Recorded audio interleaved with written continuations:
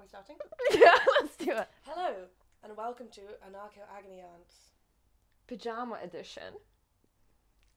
This is Rowan, this is Mariam. Yes. We're the Anarcho Agony Aunts. We are now filming, like a bedroom, sort of. Special bedroom. Don't always expect a theme from us. This is just because we're feeling like it these days. Yeah, and also, like our last one was in the middle of summer looking all Love Island. Now, winter's come, and so we're feeling cozy. Yeah! No, pajamas. Yeah, sort of Bridget Jones sort of vibe, isn't it? Yeah. When she was happy and single. Yeah, kind of went down a hill from her. Was she ever happy and single? Yeah, I've had this since I'm 15, so sorry if it's all a bit off, but it's well cute. I've had this since I was 15. We don't upgrade our wardrobes. And this is my hot water bottle. My mum made it. I was like, make one that's like a little monster. So she made an old man. So now I sleep with an old man. Don't we all? Oh, we wish, anyways. Sorry. Hi. Sorry, Daddy. Not my dad. That was a sexy daddy. I wasn't talking to my dad. I don't talk to my dad like that. But yet you'd like to. No, not. So I wonder what's that about, The daddy thing. The daddy thing. I'm not into it because of that. And because I think my dad would be really upset if he found out I was calling a dude daddy in a sexual way. It's weird. But apparently, I read a lot in my kink groups about daddy. It's huge. And it's not considered at all anything to do with daddy issues. So why that though? But clearly, come on. Yes, and I like it too, but... I guess because it's like power but without threat, whereas like master or whatever is like power with threat, maybe? Yeah, but of course it's with threat. It's but like they smack you and that. Can you call someone daddy in a non-BDSM way? No, right? No, but I'll tell you what, so my big discovery in the last couple of months, and we haven't really done this for a while, has been audio porn. Oh my days. TryQuinn.com. Try it, guys. It's flippin' amazing. And it's actually TryQuinn in the name. Oh, it's TryQuinn. Yeah. Try Quinn. So try Quinn. Okay. So and some of the like highest end recordings there, because they started it out, are like the daddy ones. So I've like recently been discovering that side of things, as if I needed to be told one more time that I have daddy issues. Like, for fuck's sakes. Yeah, but you're getting out in a healthy way by jacking off on a overnight train. Completely random example I picked out of nowhere. I was meant to be private, Rowan. It was a hypothetical scenario. Yes, sure. Well, so thanks to the people that bought us the drinks, by the way. All two of you. Looking at you, the other billion viewers. Yeah, but to be fair, not bad wine. Not bad wine, so that's good. Yeah, we love all of you viewers, but the ones that pay us a bit more. And you're not even paying us. You're just making us not lose money. Like, yes, 100%. We definitely are losing money on this. So, thank you, guys. You know who you are. Yeah. You're in our hearts and in our stomachs, and tomorrow you'll be in our throbbing heads. Yeah. So, I love how we become like just resentful at this point. It's just bad, yeah, actually. we're bitter. We need to be less bitter. Empathy, sympathy. Sure. Apology. Yeah, for sure. It's just we are losing out on, as well we say, on this project in many, many ways. Yeah, this is a Friday night. We could both be on hot dates if it wasn't for you, and we love you so much. I mean, as if we've been invited to anything. God, this is a bad start because it makes it look like we've been sad. Actually, I've been getting on like very, very well in the past couple of months. I've been having lots of fun adventures. And honestly, I haven't had this much fun sexually in like years. So I've been having pretty damn good fun. So I am an authority as of late. Oh yeah, hallelujah. So yeah, no, it was just like, why did I make us sound like boring or whatnot? It's just this one night, and we've been planning to. Yeah, it's because we reserved this. Yes, and we work so much these days, and so we were like, yeah, no, okay, let's finally do this days because we've got so many questions, and you guys are so patient with us, and thank you. Yes. Yeah, we actually booked this day in advance. That's the reason we're at home in our pajamas. Yeah. So we definitely told a bunch of people that we can't go to things. Hundreds. Yeah, and so all the suitors and all that. Okay, shall we crack on? Right, yes, let's do this. All right. God, we haven't even checked how we actually look in the frame. I'm kind of a little bit self-conscious. Do you think I'm not in enough because I'm a little bit edgy? No, I think you're good. I'm leaning towards you. Okay. Because the whole flag was in the frame, so therefore we must be in the frame if we're within the flag. I love how it's like pajama edition and I don't give a shit, but secretly you're like, oh, how do I look? Well, obviously. I mean, I'm very aware that when I have my fringe down and my hair back, I have a bald patch here, and so I keep turning like this to like make my bald patch not show. It's not an actual bald patch, it's just where the hair parts in two directions. Yeah, of course. Oh, and we did recently actually, thank you so much, like Clementine, like doing like a video with that I was lucky enough to appear in, and like a bunch of comments were like, can't believe in these like girls thinking that putting on makeup is feminism or whatnot. And it's just like we explicitly said that's not the case, but it's just really, really funny that you like. That putting on they were saying putting on makeup is like, not feminism. Well, they're kind of saying like, this is not a feminist project. This is not a feminist project, yeah, because you're putting on makeup. Just like, this is not an anti-fascist project. Well, yeah, of course. I wish people would tell me what kind of project I am doing, so I can put it in my bio. Yeah, and I feel like we should be like covered in like anti-fascist tattoos perhaps, and like everything be done in anti-fascist flags for anyone to think that it is that. We just need to bring along a fascist and punch him occasionally to make it like, to make it seem like we're actually, you know, engaging. Oh my god, that would be... Where's your old man? We can pretend. Okay, so that's the fascist. And we are actually... Am I a real anti-fan now? Am I a real anti-fan now? I feel bad for the old man. Your mum made him with love. Yeah. I do snuggle it. Yeah, it's fine. He's into it. No, but you get the gist. You get the gist. I feel like that would just be like a what do the kids do nowadays? TikTok, like just that bit. Yeah. God, we are bitter these days. What's up? To be fair, like it took me hours to like set up as well. So I think we're just a bit, you know, after work, tired. It's like 9 p.m., 9:30, something like that. And now we're having to do work. That we love, but it is still laborious. So let's crack on. Okay, I'll read this out and then we'll discuss it. That's what we do, right? Hi AAA, found the show and have enjoyed catching up on them, learned a lot. On the latest episode, you welcomed questions outside of dating. I'm currently job searching and on Universal Credit. Universal Credit is the kind of universal benefit system we have in the UK for our international viewers. It's like Social Security in America, right? All the different benefits are now put under Universal Credit. It's a shit new system. Yeah. I do not have the savings to leave until I have suitable employment. Due to my neurotype, I cannot apply to most jobs, even though I am able-bodied. This makes me look work-shy to people who do not understand my limits. My job coach keeps on directly telling me that I'm faking and cannot be disabled, and it's really fucking with me. I have a diagnosis from the NHS. If I go too passive and do not argue back, she wins the argument by becoming the capable authority. If I state my case too effectively, I might appear so able that she would see my reaction as proof of her biased views. Every meeting burns up all my spoons to the point where I'm worried sick all day. I feel like echoing Daniel Blake, and my confidence is terrible. Do you have any hints on how to deal with this? Right, well, thank you so much again for believing in us, for our capability in covering something like this, because we don't necessarily believe in our capability in that. So, like, a couple of questions that we have received that were to do more with, like, the lifestyle as such was police, which we're quite confident talking about, and unions, which, again, we're involved in. But something, you know, stuff to do with benefit system, though I've signed on quite a few times in my life, and but been lucky enough to be, you know, I guess without a diagnosis as such, and so didn't have to necessarily deal with these hurdles. But clearly, you must see that this is more of a technical issue rather than something that we can necessarily help with. Yeah, the only there's a few questions that aren't clear here. I part-time sometimes at Citizens Advice Bureau, and basically I would recommend them being your first port of call because their whole shtick is helping people sort out getting their benefits that they're due to and everything. But it's not clear because you say you're just on job seekers, or it doesn't say what elements of UC you're on. So, for example, if you have a diagnosis from the NHS, are you getting PIP or ESA to supplement your job seeking? Because that could obviously be a huge bonus if you're not. And you have a diagnosis, do you have a GP letter to support it? This kind of evidence that would be useful to bring to somewhere like Citizens Advice if you were to try and make a case or to like even make an appeal against the DWP. So basically we can't really answer this because it's more of a procedural thing in terms of making sure you get what is due to you. I mean, I guess we can talk about the emotional thing of how to handle being treated like shit. 100%, because basically what we can and want to say is huge solidarity.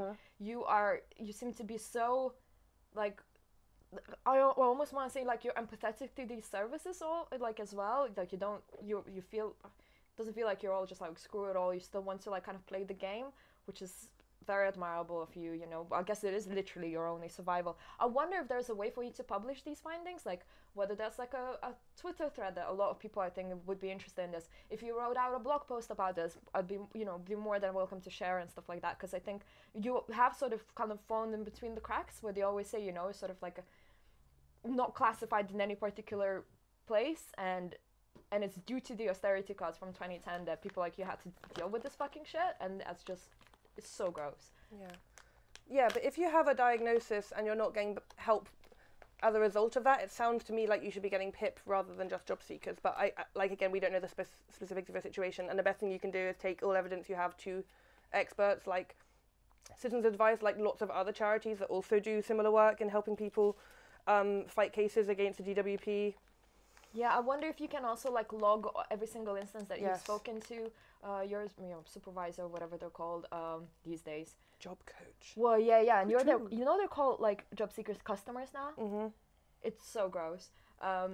Yeah, so with your particular, I suppose, complaints. But then again, like, right? So my you know advice here is like, yeah, log all this stuff. But surely that makes you look like, you know, you can just find a job and that sort of stuff. Well, if you're not putting it in your official work log, definitely keep a diary of interactions you've had with her and exact quotations of where she said things are not appropriate. I wouldn't necessarily put it in your UC work log until you've checked with an expert about how to handle this. But in a way, you're lucky, as in like you do have an NHS diagnosis. Like that's really important, and that really always will stay with you, and that's something to definitely be able to push as such.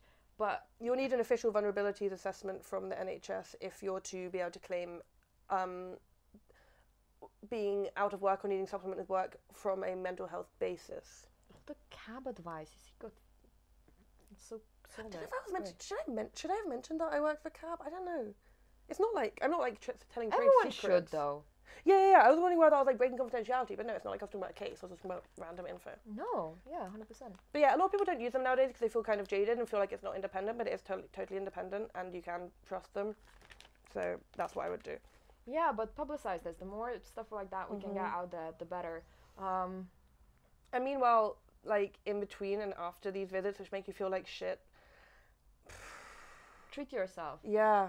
And we hang don't out care. with friends. Yeah, we don't mind it in that sort of like self-care sort of way, because that's just like making you feel like it's an individual. Like no, it's a systemic issue. Yeah, it's not your individual issue. It is a systemic issue. Like something like ridiculous, like 65% of council budgets have been cut since 2010. You know this, and I hate to be like, vote Labour but not Tories. That, but like since 2010, this stuff has been decimated, and I mean you'll know more than anyone, of course.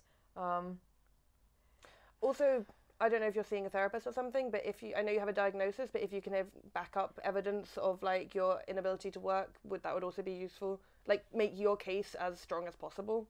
Yeah. And also, if you don't have a therapist, try and get a therapist. I know on the NHS it's fucking impossible, but for just generally helping with your issues. But I guess I feel like I'm preaching to the choir a little bit. Well, yeah, of course, but I mean, it is your main. It's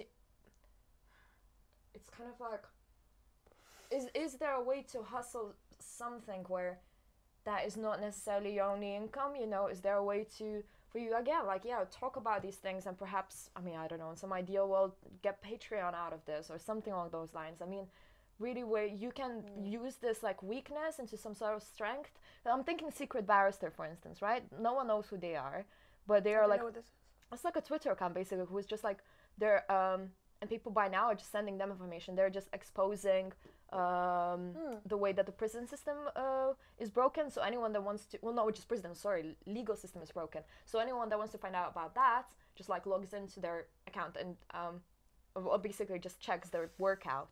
So if there's any shape or form to just like make this into a strength. But I mean, again, it kind of sounds a bit like we're making you work, and that's not necessarily what we want to say at all. Yeah, it's also important not feeling like you're a failure for not working and taking time to yourself. Like, do you enjoy drawing pictures? Do you enjoy playing the guitar? Do you enjoy lying in your garden and doing absolutely fuck all? Like, try and do the thing. And yeah, the day before you have these meetings is going to feel horrible, because I know what that's like. We all know what it's like going to job seekers meetings and being treated like you're like a criminal and how horrible they are.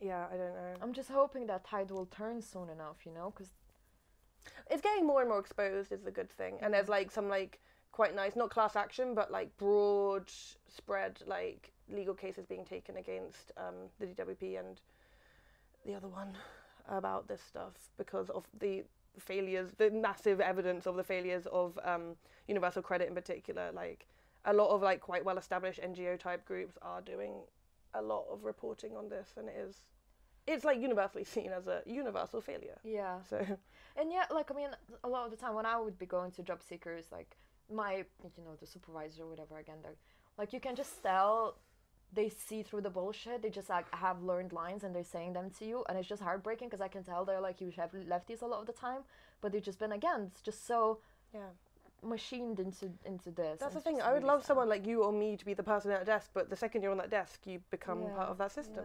Yeah. Fucking bleak. Yeah.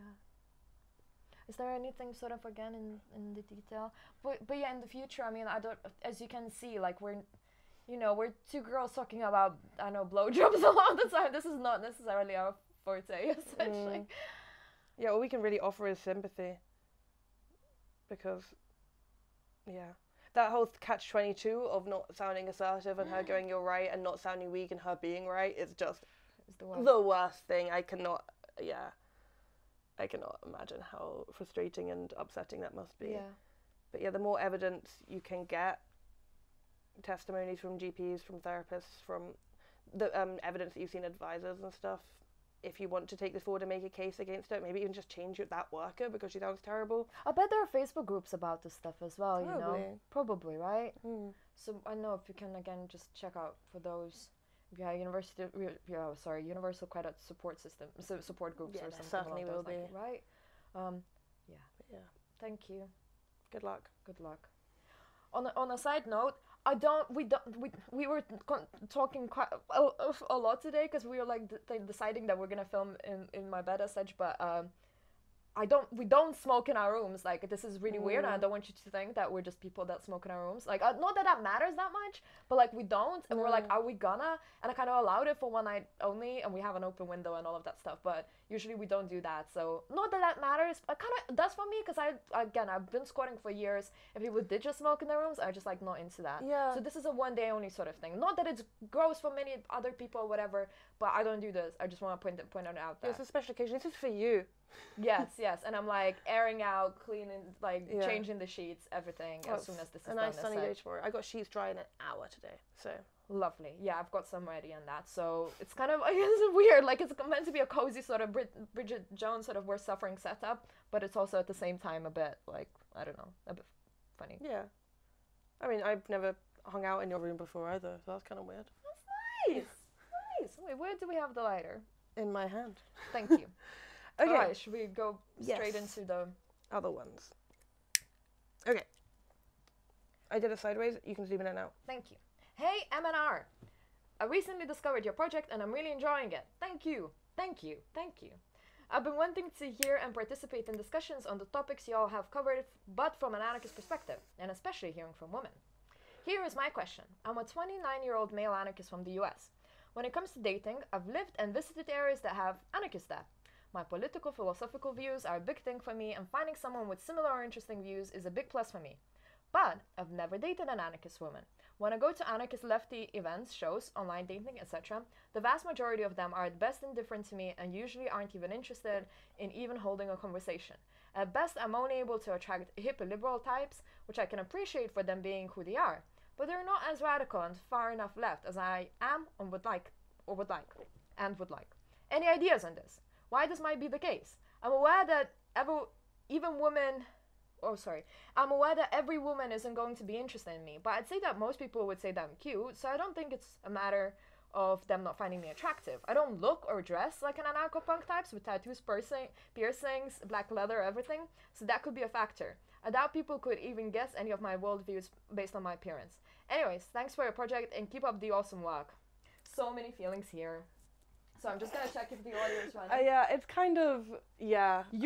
What she said, that last sentence that you just like threw in there, the thing is like, I don't look or dress like an anarcho-punk type with tattoos, piercings, black leather and everything, so that could be a factor. That is the factor, and that's fucking gross. Find me, I don't like those types either. Wow, you have a completely different take on this to me. Oh! Wow, interesting. No, I guess that is good. I think you come across rather unbearably arrogant. Oh my god, I have so much sympathy with this person.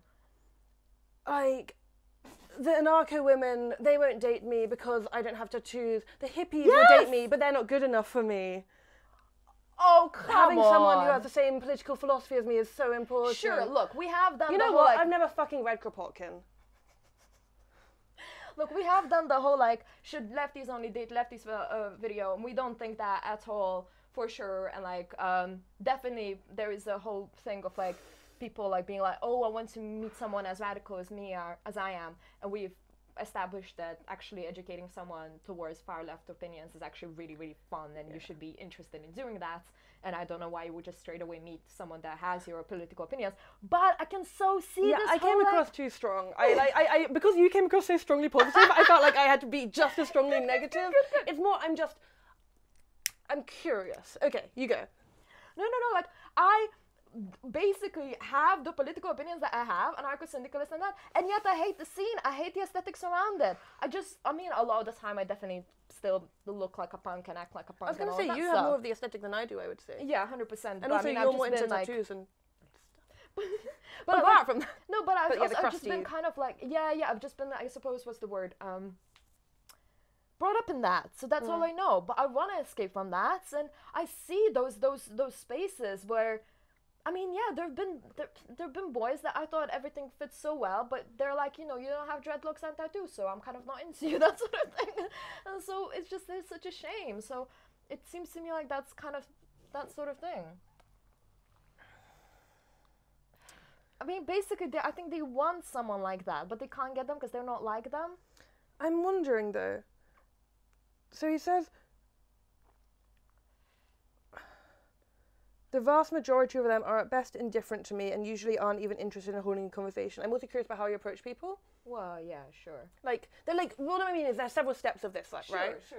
Like, I don't believe that if you're as nice and good looking as you say you are, also, like, congrats on the self-esteem, seriously, actually. Yes. Like, I know I just, like, mocked you, but actually it's really, like, nice to have someone who has, like, good opinion of themselves. No, but they're not like, oh, my fucking hottie. They go like, I'm cute, Yeah. No, that's what I mean. Like, but congratulations on not shitting on yourself because, Yes. It's really hard not to shit on yourself sometimes. Yeah. But, like, how are you approaching people? Are you launching straight into anarchist conversation?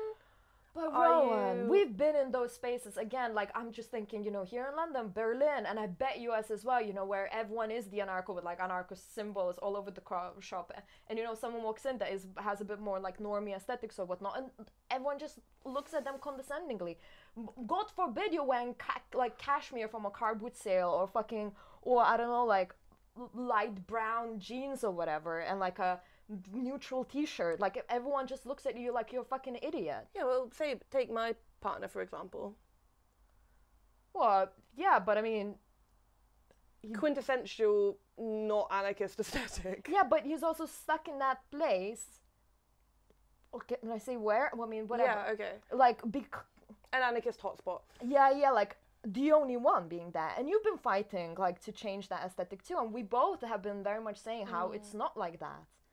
I guess so. I guess what confuses me is, like, as an anarchist woman who hangs out in those spaces and has a lot of insecurities of not looking anarchist enough, I would find it so refreshing and nice to see a dude who isn't. And that's why I'm finding it interesting which anarchist women you're trying it on with or whatever. Like, I wouldn't go straight up to a cross street and start flirting. I would be scared that they would judge me. Yeah, but also, like, I wonder, what, do you straight away go like, hey, are you an anarchist then?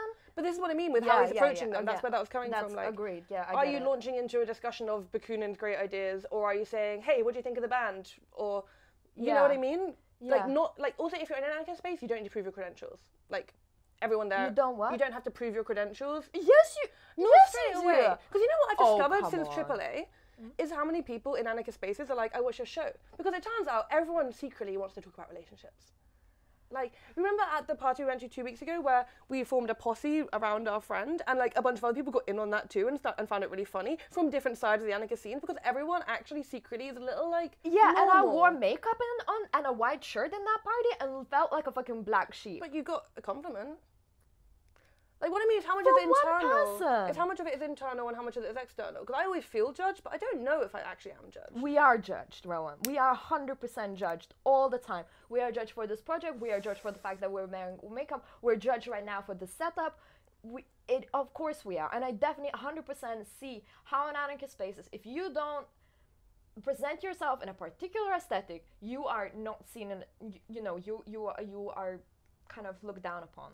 But that's like, that again comes back to me asking which women he's trying to engage with. Because I wouldn't try and engage with someone if I'm not feeling confident, like who looks very subcultural, shall we say. I would talk to someone who looks kind of like me. Do you know what I mean? Like, and that's not a good thing. That is not a good thing. We should be like breaking barriers between the subcultures and stuff. But like, anarchist women are not, a lump. How do you know which women in these spaces are anarchist, which ones aren't? How, like, I want to know what your strategies are, if you know what I mean. Yeah, I know. Yeah, I guess we come with huge projections of our own experiences and such. But so I sort of, I see your struggles, what I'm saying. But I also very keen, and please rewatch the Shit on Lefties, only the Lefties video, because I think that states very strongly our view that it's actually a lot of the time a lot more exciting to be dating someone who doesn't necessarily already have your political opinions, but that's someone that you can push, and they can introduce you something, they can introduce something else to you that you don't know about as well. And also rewatch our videos on how to like flirt and talk to people in clubs, because we were told off, if you like, for being quite normative in those videos, since we're supposed to be anarchists. But it turns out we're two anarchist women, and the way in which we like to be hit on or whatever is apparently somewhat normative and not so anarcho as thou. So again, like, yeah, like being less anarchist, or not less anarchist, but being what is actually seen as like normal in an anarchist space is actually sometimes more appreciated than being seen as really anarchist in an anarchist space, if that makes sense. Yeah. Also, I wonder if there's a way you can, find your space in those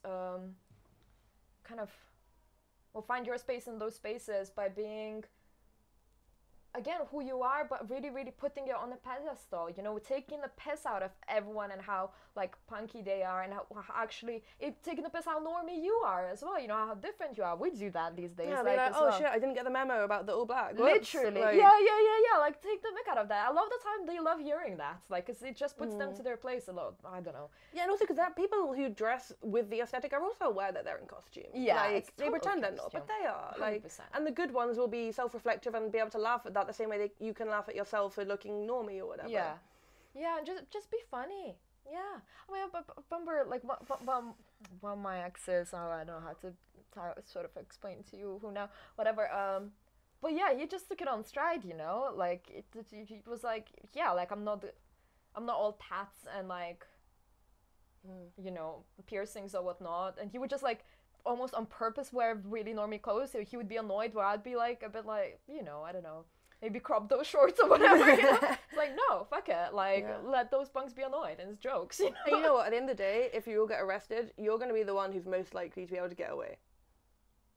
Really? I mean, I no, always that cite person was arrested more than anyone else. I knew which one you meant, but that's also because that person was more confrontational than most, shall we say. So, yeah. But, like, I've had times when I've read police reports of incidents where it describes two very anarcho-looking people in quite detail, and then it says, and a woman. Because there was nothing about me that was memorable to those cops, and I'm still not arrested. I hope they're not watching. So there's that as well. You can be like, actually, I'm just trying to be undercover, pricks. Yeah. It's a political project. Yeah, it's a political project. Yeah, no, we challenge that, for sure. But again, I think as long as you come across as, like, empathetic, funny, and understanding how, how fluid these things are as well, with these people, they change their uniform every couple of years, There probably used to be, like, a festival Instagram girl that then turned a punk, for a couple of years to annoy her parents or whatnot, and then... This was another hypothetical person. And, we'll turn very cute and feminine very soon. Babes. And the one last thing I will say is, You said that you never dated anarchist women, as if anarchist women are a thing you want to try, and that slightly rubs me up the wrong way. Yeah, it's a bit fetishistic, Like, yeah, right? they're not like a flavour of woman. No. Like, No. you know, maybe rethink what it is about anarchist women that you find so appealing. Yes, because there's that whole thing that we also spoken about like the strong anarchist woman that like boys like just You know touch what? I never themselves went to to. a Java. I'm fucking sorry. I know, like I think that discredits us. I don't think we're Yeah. attractive We should anymore. have a gun in the background. There we go. Then we would be sexy. So yeah, also like maybe interrogate what it is about. Like, what do you actually want in a partner? Because like I can date someone who's read. I really have a beef with Kropotkin, but I can date someone who's read Kropotkin, or I can date someone that's like a good communicator and I can have like a laugh with.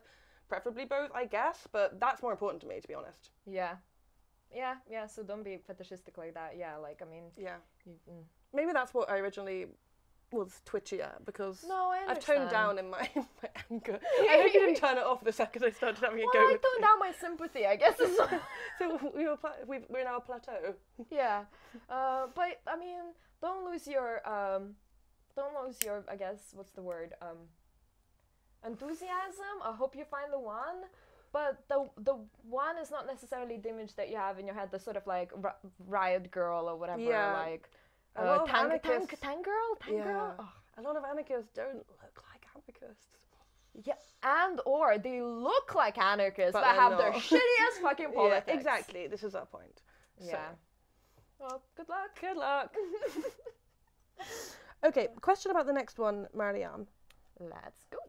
Are we going to read out both versions? Because they do actually offer slightly different information. So this person accidentally submitted their question twice. We think so, anyways. We think. They're very, very similar, but slightly different. Yeah. I think we should, but they're both, I mean, you'll be reading for like 2 minutes, but Okay. I think it makes most sense because they do. Yeah. Yeah, okay. Okay, So, so you swipe that way. Okay. That So one's read the them first all one. at the same time. Okay. Hello, I'm an anarchist. Well, surprise, surprise. But I grew up in a kind of sexually frustrating religious household. I don't know how much I want to blame that on my impotence in regards to being forward about things. For a while, I wondered if I was gay because I never asked girls out on dates, but I also never found any of my guy friends attractive. I felt like there was not strong desire to build a sexual or any relationship to speak of. Where religion comes in relates to a contradiction of feelings, sex is wrong until marriage, but my father seems anxious for me to date. Still, I have not, and I am 26. On my own now, but with the job, where does anyone find the time to develop anything remotely personal? I am locked into these old beliefs that expect the purpose of romantic entanglements are on marriage. Sorry? I am locked into these old beliefs that expect the purpose of romantic entanglements are on marriage.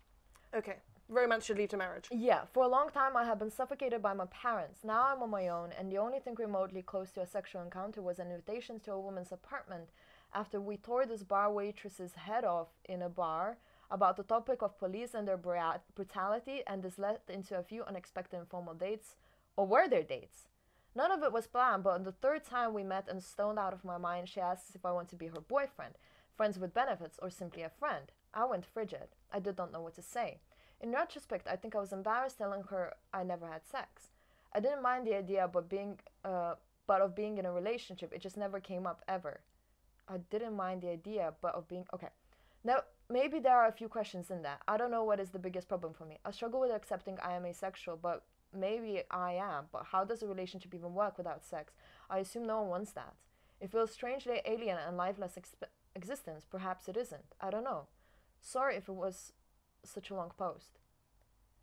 Okay, the next one. Hello from America, ladies. First off, thank you for the show. I've been really enjoying the laid-back format and your bubbly personalities.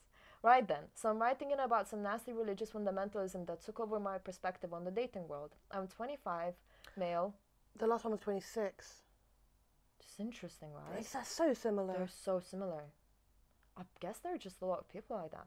Was raised in a violent draconian Christian household and thus became a sheltered, obedient young man. I always tried to please my narcissistic parents' impossibly high standards and tiptoe around their toxic judgments, lest I would be sharply criticized or more. Due to this, I wasn't allowed to develop into my own interest and was brainwashed into a hyper-conservative Christian mindset.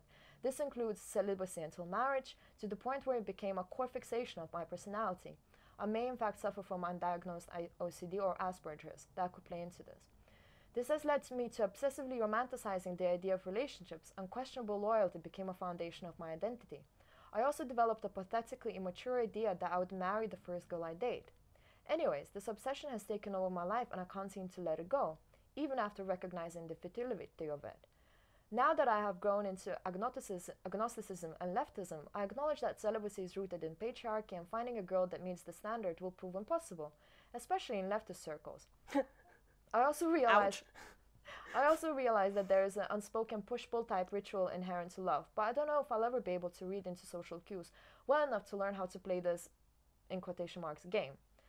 This all has led me to being very isolated and develop serious mental illness. I'm finally coming to terms that I need to drop this stupid belief, but it seems really deep-seated. It feels that I would be betraying my old self, and the thought of all the opportunities I let go is generally making me suicidal. Without trying to sound conceited, let me say I am above average when it comes to looks, so I've had plenty of opportunities to fool around and hook up, but I would turn them all down for some misguided trust that I would find a girl who shares my ideals. I guess I'm just asking for some advice or any words that would help me let go and stop obsessing over this, especially this insecurity of how inexperienced I am, plus a regressive disgust of how promiscuous some people can be. Like, they're either the same person or, like, brothers. You guys should meet. Yeah. 26, 25, America. You really think they're different people? They both have a religious thing. They both have an obsession with marriage being the only way of doing it. They both think that, like, promiscuity is bad and also have a vague disgust of hooking up and or sex. No, I think they are different. Because one is flirting with asexuality, you know, and doesn't necessarily so that they say that they had, like, serious mental health issues, etc. I guess. They said they might be asexual. The other one Yeah. said they might be Asperger's. Can I have some wine? Yeah, of course. No, this is I feel like wine is appropriate for this as well, the sin.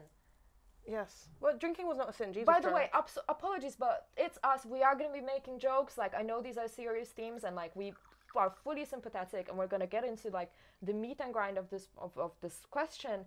But you know, like, I don't think you'd be writing us in if you would think that we're just gonna, like, you know, be super clinical about this as such. Like, you know, we have huge sympathy with you and, like, yeah, have so many feelings and, like, solidarity with all of this. But if we're gonna make, like, if we want to make, like, blood to wine jokes, we're gonna do them. Like, hallelujah. Apologies. Hallelujah. Okay, there were 2 comments I had in the first one. Yeah. And again, sorry if we'll be mixing these two. We understand that, again, they come from possibly different individuals as such. But, I mean, it's kind of fascinating. And I think it would be, if these are literally 2 separate people, you must know how many of you there are. It's interesting. Ever since I started joining a lot of American relationship groups, like, the religion aspect, it's just coming across so much more than it has in, like, my life in the UK, which is really interesting. Of, like, the religion impacting people's outlook on, like, sex and relationship. But okay, one tiny comment that's nothing to do with the question at all. But the fact that it sounds like you and this girl are having a go at a waitress about police brutality doesn't sound that cool to me. Yeah, same. So maybe stop that. Yeah, that's not something to brag about. Don't have a go at people in the service industry, even if it's about a righteous topic. Yeah. Not a good look. Yeah. The second comment was when this girl said, "Would you like to be my boyfriend, friend with benefits, or just friends?" Oh my god, my first date with my ex-boyfriend. Where we go back to my apartment and he's like, "So Rowan, I like you as a friend and we could be friends. I could also like you as more than a friend and we could be more than friends. Or we could like each other as comrades and be comrades. And I just want you to know which one to pick." And it put me so much on the spot and I completely froze. Will was like, "Would you like to come inside?" So I get you on not being able to answer that very difficult multiple choice question. Just like... Especially since it's like, it feels like then it's solid then, like it's not fluid. Yeah, I don't want to decide yet. Yeah. Yeah.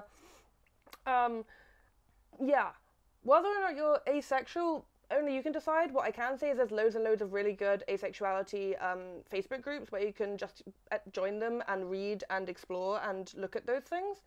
But it sounds like to me that you're not. Yeah, same. I wonder what's your relationship with your own body and touching yourself as such, because like, right? Because I find a lot of the time with asexuality, like, I suppose like physical pleasure, whatever one would call it, is not necessarily part of the game, but it doesn't seem like you're someone that doesn't touch yourself. However, maybe that's the case. Maybe you feel the guilt even in that.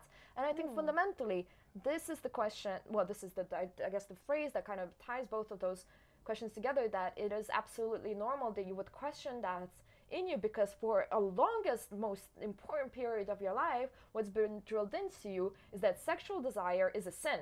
It's a sin that will punish you, where you will burn in hell for eternity. That's scary, man.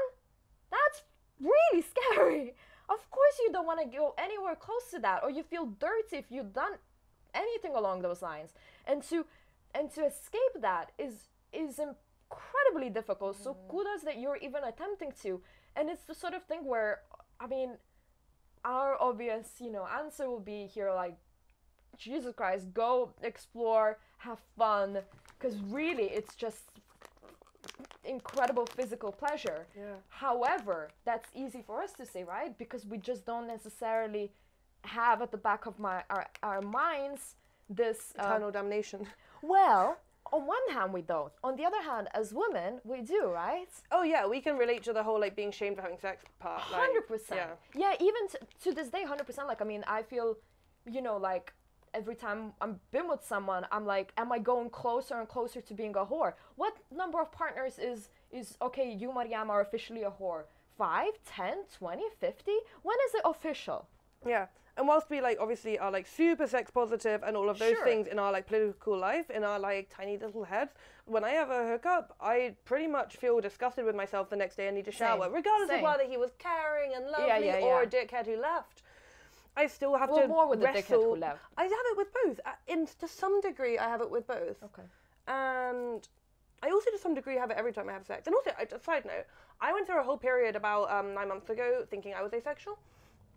And I would sit in the garage, chain smoking in the dark, and Google websites on are you asexual or not. Turns out I was suppressed. And so, like, that's another thing, like, sex drive and libido change a lot to do with mental health. And, like, one of you was saying, like, you have suicidal thoughts. That is something that should be taken seriously, and you should hopefully, like, seek help for that. But also depression of any kind can completely affect libido. Do you watch porn? Like, the masturbation was the one question. Do you watch porn? What kind of porn do you like? Yes. Does it turn you on, or are you just doing it because you feel like you ought to do it? Like, yeah. Like, and definitely porn is also a bit of a vortex, right? Like, the more, not, again, we're fairly porn pro and all of that stuff, but I mean, porn? I don't know. But, the more you've seen of it, the more, like, somewhat desensitized you become of it, perhaps a bit you go towards, more... Yeah, I'm finding it a real problem. Like, I can't get off to things that I could get off to 2 years ago. Well, that's why I've been really into this audio porn thing, because it just completely puts you to the position where, well, first of all, it's just quite subtle and nice and just lovely, but it instead of seeing the imagery straight away, you actually have to use your imagination, and it's great. And you can come up with whatever partner would be attractive to you, so it's not necessarily that it will be like these porn people with their bits and that, like, they're very much, they don't necessarily describe the way that you look at all, but so you just have images in your head, and that has been really, and actually has brought my sensitivity up. Well, I was gonna say, like, because I used to really love erotica, but when I find good erotica still, that gets me off way better than like visual porn, because it's using my imagination. But I've had a real hard time finding good erotica the last few. So if anyone has any erotica they want to recommend me, please do either DM me if you're embarrassed, or post it in one of our YouTube videos. But that's really like wide, right? So what type would you like? I mean, Harry Potter or fucking or not a fandom that I don't know. If it was a fandom, I would have to go with Harry Potter, Star Wars, or Good Omens. It's more about, I guess, it's about the narrative, which is really hard. But like, if you've seen a lot of me so far, if you've really liked something and you think we'd be friends, then like, send it my way, because Literotica is a really hard to navigate website and very dubious standards, and also very quick. I like build up. I was like funny. I was like getting to know the characters a bit of storyline, This is great how it's like actually coming back to people and giving us tips. Oh, come on, we deserve a reward. No, that's great. No, back to you. Yeah. No, I fully agree. And I mean, I guess I'm just sharing my as a recent resource that I have found. Revelation. For reals. Oof. Yeah. So okay. So you've not. One of you have not had sex. But again, that. Don't worry about it. Literally, just don't worry about it. It's not going to be silk sheets. It's probably not going to be that good. Yeah, just get... Okay. Break the seal. Just get it over with. Because then, like, the more you think about it, the more it just snowballs into this huge thing where it's like, then the biggest thing, really, it's just not that big of a deal. Virginity is a social construct. Yeah. Like, according to patriarchal standards, most lesbians haven't even had sex, you know what I mean? Sex is a construct, but getting it out of your head, the concept of virginity, will be really good for you, I think. Yeah, and okay, so there are ways of doing this. Like, you can, you know, for instance, if you're going to try and meet someone on the internet, there are two ways. You either, I think, you know, say to a person straight away that that's something that they're going to be doing, and I think maybe for someone that's a turn on, then that's great. If you're not telling someone that that's what you're looking after, I'd say don't just spring it before. Well, I mean, you can, obviously. Like, oh my that's God. really subjective and everything. Can I tell a short story? Sure. I once went on a date with this dude, and it was going really well, and then, like, we were all, like, lying in his bed, and then, like, I was naked, and then he whispered in my ear, "This is my first time." And I froze, and I was like, "I don't fancy you that much. I wish you hadn't told me. I feel a lot of responsibility right now. I don't want to be your memory. Like, I didn't consent to this." And yet, not to say that being a virgin, not saying it is not consensual, but basically I lost all interest in it. Whereas if he hadn't told me, I'd have, like, banged his lights out. And so, not to say you shouldn't tell, probably my, like, ethical feminist would be like, you should tell, but also do what's best for you. Do what's best for you, but understand that for the other person, that might also be a lot to take in. It feels like a responsibility. Whereas, you know, if someone didn't tell me, and then he told me after or the next day, I wouldn't really care. It was the fact that it was, like, as I was naked and we were about to do it, he whispered in my ear, and so I, like, rolled over and pretended to go to sleep on his, like, single bed in, like, Oxford dorms. It was not my proudest, like... Thank you so much for sharing this. That's so wonderful. When you mentioned that, I was like, that's an anecdote I forgot. So, yeah, sorry. Yeah, no, but, I mean, again... Look, that means you're a bit older, yeah, a bit more experienced. You're probably gonna skip the early 20s terrible sex, you know? So so as in you're gonna just have great sex hopefully straight away. So really it's just not that big. But it's just so tricky because, like, as you can tell, we are just fairly sex positive, and we do just want to welcome you in the club, or actually it's just fucking great times. But also there's a lot of sex that's crap, and you know, a bit either, like, you feel bad or you don't feel bad, and it was just a bit muh, and that's okay too. It's not going to be this, like, necessarily this, like, don't fetishize sex. That's what I mean, though, I guess. Like, don't expect it to be shit, but don't expect it to be great. Don't expect it all to be the same. But again, I bet there are a lot of support groups that also just deal with, like, Christian guilt, right? Mm-hmm. It's just a thing. And also, these are conversations we have. For instance, I hate the fact that I'm now going to reference Sex and the City. I fucking hate myself. I thought you were going to go for Fleabag for some reason. I mean, I guess that would be more... The sexy priest. I suppose so. Yeah. But there was this, like, so Miranda was dating, I guess, a Christian man that, like, every time they would hook up, he would straight away run to the shower, you know, to, like, wash the sin off or whatever. And she was like, can't deal with that, and just broke up with them, although they were getting on for every other, like, with every other thing. Though. No! Oh, come on, you're getting on with every other thing. Yeah, but you can, like, not like a thing and be okay with that. Sure, but also, like, you can work with that. What if you just have that conversation? Like... Well, yeah, like, I run to the shower immediately after sex because I'm super scared of UTIs. Okay. Because I now can have, graphic. Now, I can now have spunk inside me ever since I got my IUD. I was like, how did I do that? But, you know, I'm, like, super aware of UTI, so I always immediately, I don't believe it has anything to do with it. I want to go to the shower. I just don't believe it has anything to do with that. Well, anyways. I don't know. Well, I also pee in the shower, so, you know. I mean, everyone does. I don't know if everyone does. But it's, like, a way of me, like, flushing out all of my holes at once. Oh, no, but for me, it's cystitis. Like, here, like, running water is just a thing. I just can't hold it in all of the time. Yeah. But I don't know. I always heard you should pee after shower. Sex after... Pee, shower, sex, something.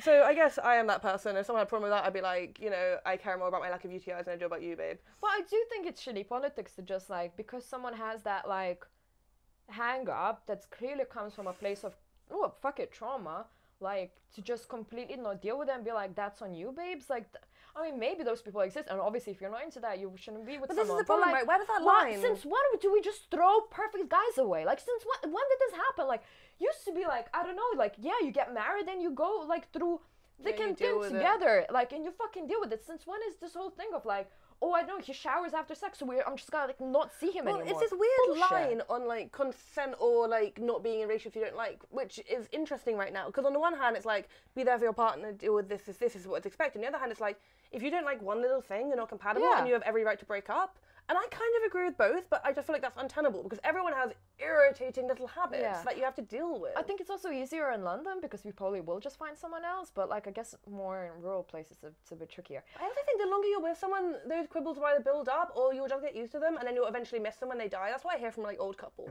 It's that like they miss him snoring after all Now that. I want to very specifically talk about marriage, I think, because there is this one, you know, I think it ties into both of these questions, the idea of the one and that's that. Gosh, I hate to, it's kind of, again, revealing more than one would like to and that sort of stuff. But I've just come back from Russia where I was, for 3 weeks, and that's very, very patriarchal society. All of my cousins and their parents, wedded in like early 20s, and I mean very early 20s, like 21, or are planning to. And sure, they get on. Sure, they have children. Sure, I can see there's companionship. Sure, I also see that that's just it.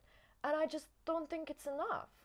It hurts me to think that people just think that will do, and then they fall into marriages. And for me, the idea right now to be able to like say yes to someone for another 70 years, oh my God, it's so high, like a hand thing. And of course that gives that a certain sense of security, but it's also super scary. I guess as like an atheist or whatever, I feel like I wouldn't mind getting married because I know I could always divorce.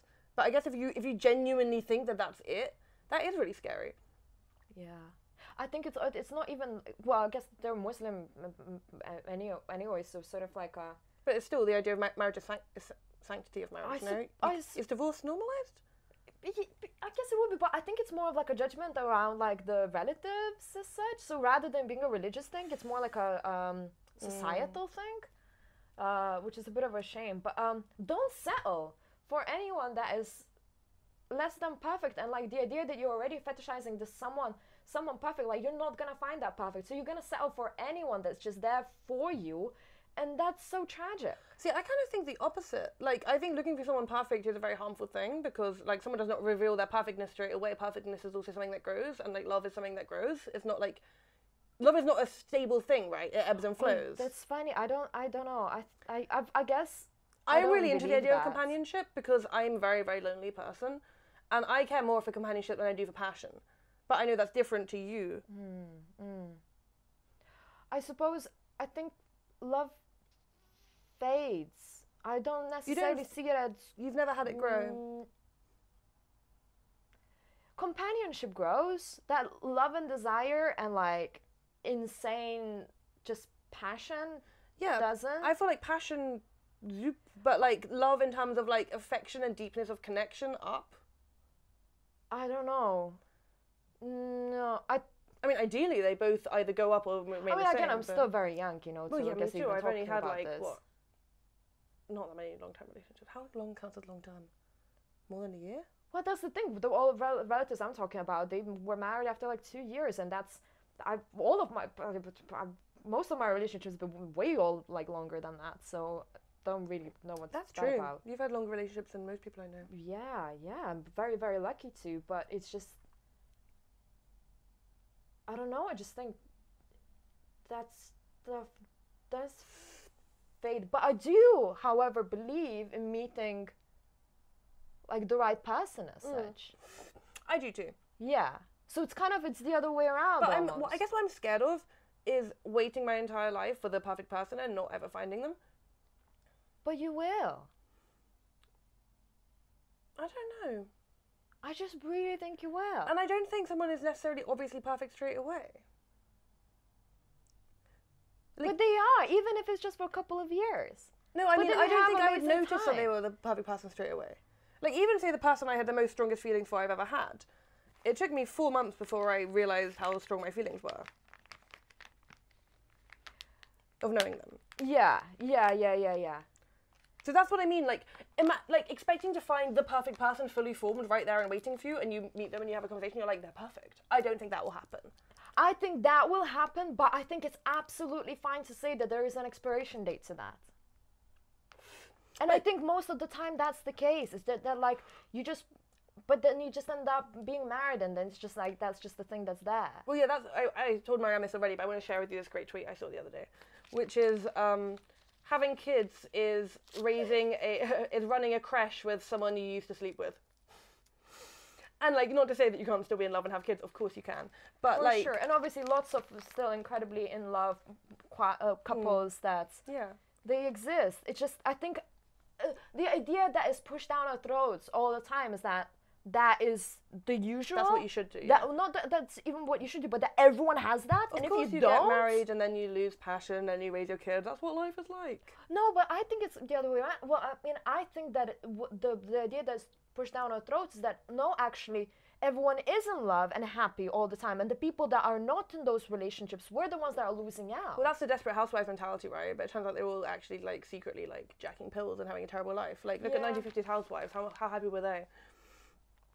I guess what I'm trying to say, I'm not saying it coherently at all, is that it's absolutely fine to understand that incredible love exists, but it won't last. And because you have that understanding, it's then okay to... I don't think people should just fall into marriages like that. No. Unless you think you're gonna, like... Unless it's, like, for foreseeable future. Yeah. It's not forever. But I also don't think you shouldn't date until you found that, I guess, is the angle I'm coming from. Yeah. Well, so I think we were just slightly talking across purposes. Exactly, yeah. I think we were slightly talking across purposes there. Yeah. Like, I don't want you to hold off from, like, sleeping around because there's this perfect person. They might be or they're not. Marianne thinks there definitely is, but she still doesn't think that you should not do anything until you find them. Also, some of the best, I don't know, like, people that I've loved the most, I haven't necessarily had the best sex with. And, some of the people that I just think are absolute fucking jerks, oh my days, do they make me come many a time. Yeah. And obviously it's great if those two things come together, but not always. Sex without love can be sick, and love without sex can also be sick. And sex and love and marriage, if you like, also can be great, also cannot be, Yeah. But you can't wait for a thing that may or may not happen at some point and then expect when that thing does happen that it lasts forever, because all of those things coming together are very unlikely. Well, what is marriage anyways? What, you just promise to a god or to people around you or to the state that you're gonna be, like, with this person forever? There's a lot of pressure. I just find it so unreasonable. I don't know, I just find it so, like, but see, I'm not chill about marriage now. Fucking, like, what's the word? Arcane institution, such an arcane idea. It's like, now we know that, like, a smartphone is better than, like, a flip phone or whatever. Like, it just does more things. So that's what I'm thinking, like, I don't know, just, like, partnership and, like, great sex and adventures and, I know, polyamory if you're into that, and, like, I don't know, fetishes. That's so much more fun than, like, I've met someone, I've had marriage with them. Like, one is actually advanced and the other one is just, like, it's just so fucking basic. You're going to end up dogging in your 50s, which is fine, but... It just seems like it's internet 1.0, you know what I mean? Like, it's just, just so fucking basic. Yeah. Your penis is a smartphone, not a flip phone. Let it do many things. There's so many different ways to do a relationship, and do long-term relationships as well. Do forever relationships, have babies. There's so many different formats. And I know I'm sounding like a fucking hippie now, but, like, that's not the case. She is a hippie. She burns incense. I've seen her. Why did you expose me like that? I even have scented candles. I know it's disgusting. But I also play video games. It's fine. Wait, sorry, that's Okay, last anything more?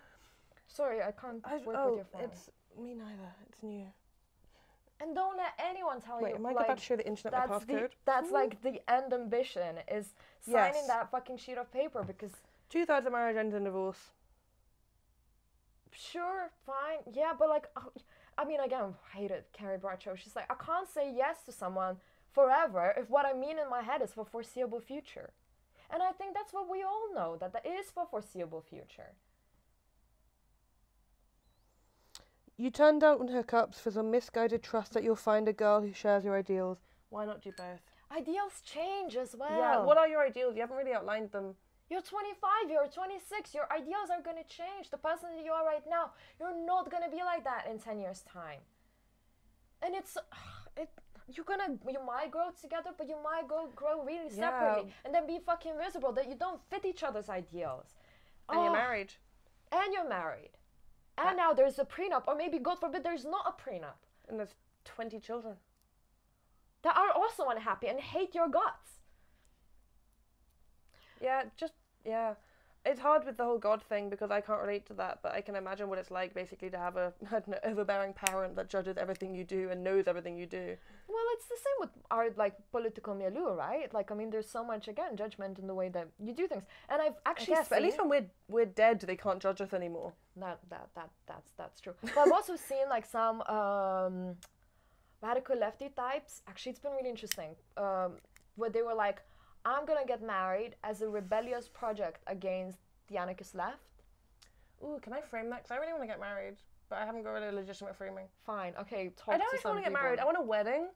I want like everyone I know to wear a big hat. Sure, and I want to that's wear a fine. massive white dress. And I want my partner to have a top hat and a bow tie. And I want there to be a Fine. jazz band. Fine, okay. Will you come for a wedding? Depends who it's with. Does it? Yes. What if I don't approve? It's only a wedding. I'll get divorced the next day. That's true. Yeah, okay. Can it be made of dishonor? Yes, you can be made of dishonor. You have to sleep with all the groomsmen. Oh, God. Bring some lube. It's so funny because, again, I will repeat something that I think we spoke about maybe in episode 1 or 2 where we're, like, projecting this, like, huge image of some sort of, like, I don't know, experience and all this and that, but actually we lead some of the most conservative sex lives that from a lot of what we know, actually, from a lot of people that we know. Like, we're actually not that out I there don't know. about. How do we know what people's sex lives are like? They mostly seem fraughter than funner. More fraught than more fun. No, correct. Like, there's no one whose sex life I envy that we know. A couple. Sex life, not love life. Maybe. Yeah. Yeah? Yeah. Because I know there's 1 or 2 love lives we might envy, but I don't know about sex lives. Yeah, but I mean, I give them like 5 years, you know, so. Well, this is the thing. We're going to wait till our mid-30s and get all the divorcees. Yeah, that'll be great. Yeah. All right, should we move on? Okay. Okay, you read this one? I get quite a decent amount of matches on Tinder, and recently I kind of want to hook up with someone. I've never had a hookup before. How would I know if someone is willing to hook up as well without being creepy? Put it in your Twitter, not Twitter, Twitter bio. Put it in Put your it Twitter in the bio. Tinder bio, like, I'm looking for this. That's okay. Yeah, we've done a lot of episodes on how to do online dating and also how to flirt without being creepy, so I don't feel like we really But want to don't spend say much like, time on oh, this. I want hookups, you know. For instance, what I did for bed was like looking for a competent dom that knows how to please. Mhm. That straight away shows what I'm into, you know. Yeah. And also if like someone, the someone you swipe right with has a big bio full of like interesting facts about themselves and they start trying to have a conversation with you, don't swing it around to sex immediately or you will just get blocked. Like, I mean, pick your audience. It's a bit more tricky. Wait, It doesn't say. Yeah, okay, so I understand how it would be a bit more trickier for a dude to be like, oh, you know, only out there for... But no, if they put it on their profile, then fine. Yeah. Then because I've had times on Tinder where I fancied a hookup and I swiped on people that fancy a hookup and I said, do you want to get a pint and hook up? And they said, yep, done. You, like, yeah, pick the people you match with and don't lead someone on and don't pretend you're not going for a hookup if you are, because that's shitty behaviour. Also, you can be very, very, like, empathetic and nice. Be like, hey, to put more cards on the table, I think I would like a sexual encounter. That doesn't mean that it's all just, like, me getting pleasure. I will, like, make you come 3 times or whatever, you know, like, and so I am very, very interested in pleasing you. Don't just emphasize your orgasm. Yeah, but also, oh my god, no, everyone does that. It's really annoying. Like, the dudes, they're just not interested in, like, pleasing you. It's so annoying. Oh, I'm gonna ram you so hard, babe. And then they don't even know how to do that. No, oh my god. Also, yeah, don't sexy talk something you can't do in real life. Oh my god. And also, don't do, like, creepy asterisk roleplay, because I really hate that. The what? The, like, you're so hot blushes. Oh, that's cute. Oh, it's so fucking, you see, like, you can't win, amigo. sorry. Like, it's so, like, mid-noughties, like, chat room. I mean, I'm from that generation, so, like, it's fine. I, legally, I'm not. But... Damn it, Mariam. Oh, god, that. But, yeah. Yeah, okay, so... Unzips pants. I mean, I don't know. Clutching my massive boner. Like, oh, it's so cringe. And How would I know someone is willing to hook up as well as without being creepy? just ask. Just really emphasize their pleasure. Yeah. Yeah. But not in a creepy way. No. Not like Also, make you stop while. Yeah, and also like if you want to sleep with cis women, which I'm just gonna go with because that's what I am and it's what I can relate to, know your parts of the anatomy.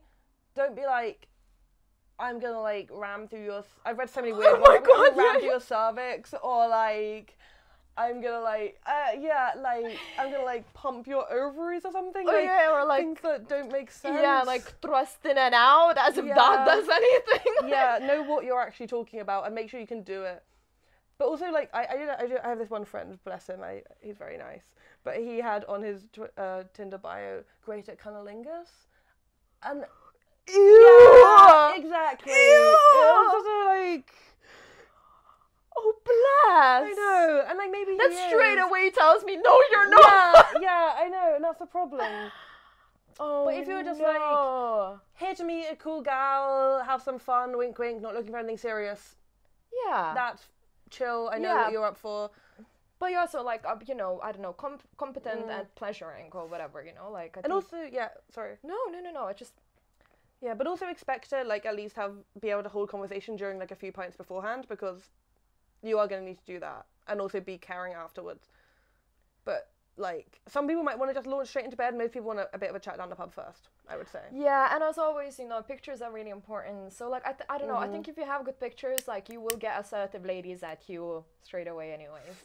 We offer a service in Tinder bio makeup tutorial where we will help you frame your bio, take pictures. We need to create this into an actual package, but we do offer the service where for £150 each, so £300 because it's a day's work, we will take you out, we will make a variety of pictures in many different places, with many different profiles, many different filters, and we will come up with the perfect bio for you that fits you, that is also guaranteed to get you lots of swipe rights? Yeah. Yes.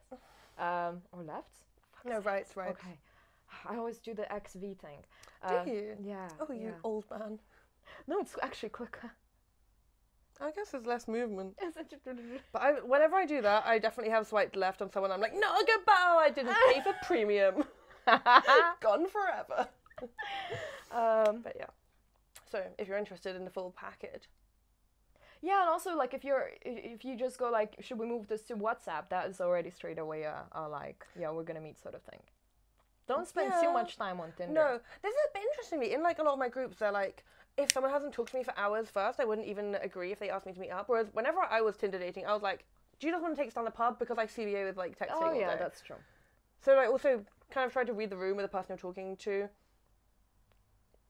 But and if she's not interested, straight away, don't pursue it. Just move on. Tinder is a big kettle of fish. Yeah, but also, it's been, like, for instance, someone that I've actually been really, really interested in, but then just life got in the way, and I just never got back to them, though they're actually fucking lovely. Yeah, that also happens. It's so annoying, and they were actually absolutely perfect, but things changed, and I just never got back to them in the end, and so I feel really bad, but they actually were great, so sometimes that will happen, and sorry. Yeah, I've ghosted people by accident just from, like, forgetting and life getting in the way. Don't take it to heart. Don't take Tinder to heart is the most important thing about Tinder. Do not send dick pics unsolicited. Second most important thing about Tinder. Jesus fucking Christ. Well, unless it's a really... Unsolicited. Well, not... But I mean, I don't know. I've never asked, but sometimes it's good vibes. No, but not asked. But like... And to be fair, it's this one particular instance. No one else. But... Like, no one's ever been like, can I see a dick pic, please? Maybe they have. I don't know. Yeah, I don't understand the etiquette again, with that. it's like reading the room. Like, you can be like, would you like to see a pic of me? And then, like, depending on whether it's got, like, a wink or an aubergine or a squirt thing. You know, there are ways of doing it. Yes, that are not just sending a dick in the middle of a conversation. I'm assuming you're, like, a cis dude. I'm sorry if that's not the case. Sorry, it's just our usual target audience or whatever. Yeah. Also, my majority of my Tinder experience. Yeah. Same. Okay. Hey, I do want to check that everything's working quickly. Okay, so we're going to do a little cut, but see you soon. See you in 5. Okay. Hi. Hello. Back. To it. Break. Okay, we're doing it. Sorry, it's like 11 p.m. at this point, and we're off our faces, like... Also, send us money. Okay, so I've been flirting with this guy on Grindr, slid into his DMs, going great. We've got a great chat. We see eye to eye on the lefty stuff. He's quite assertive too, which turns me on.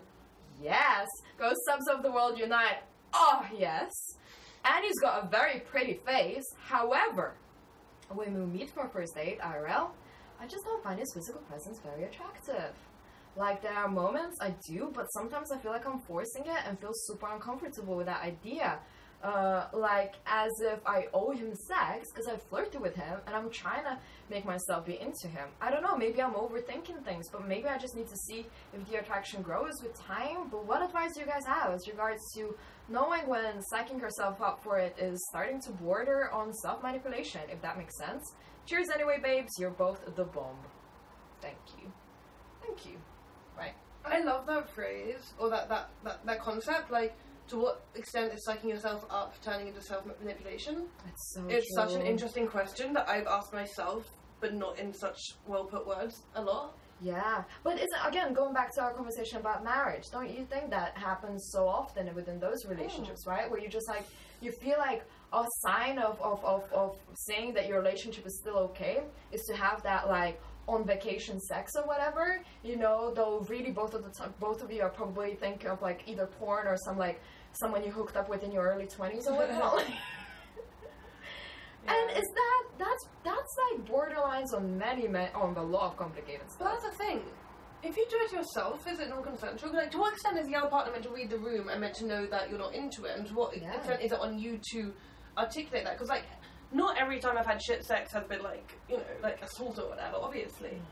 And also, I think a lot of people would be appalled to know that I haven't had a good time and I've had sex with them. 100%. It break their heart. But I think it's also quite naive to think that 100%. I mean, you're super lucky if you are in that situation, and I've been lucky enough to be in relationships where it really was just me and the partner and nothing else, no one else is in the room. But, like, sometimes there are, and so what are the politics of that, right? Like, yeah. Do you think it's bad politics to, like, fantasize? I think it's unrealistic to have it any other way. If you enjoy every other aspect of your life, like. But my thing that I didn't quite understand with this question was they said on our first dates. Like, do they mean several first dates or do they mean just one first date? Which is so sweet, as in, like, you went back for more. That's the thing. But I guess if you have a lot in common with someone, you just can't quite make. But then I just think to be friends. Yeah. So okay, You can have someone who's, like, sexy and has great politics and you don't want to sleep with. Like, that's why we're friends. Like, we feel that way about each other. You know what I mean? Like, yeah.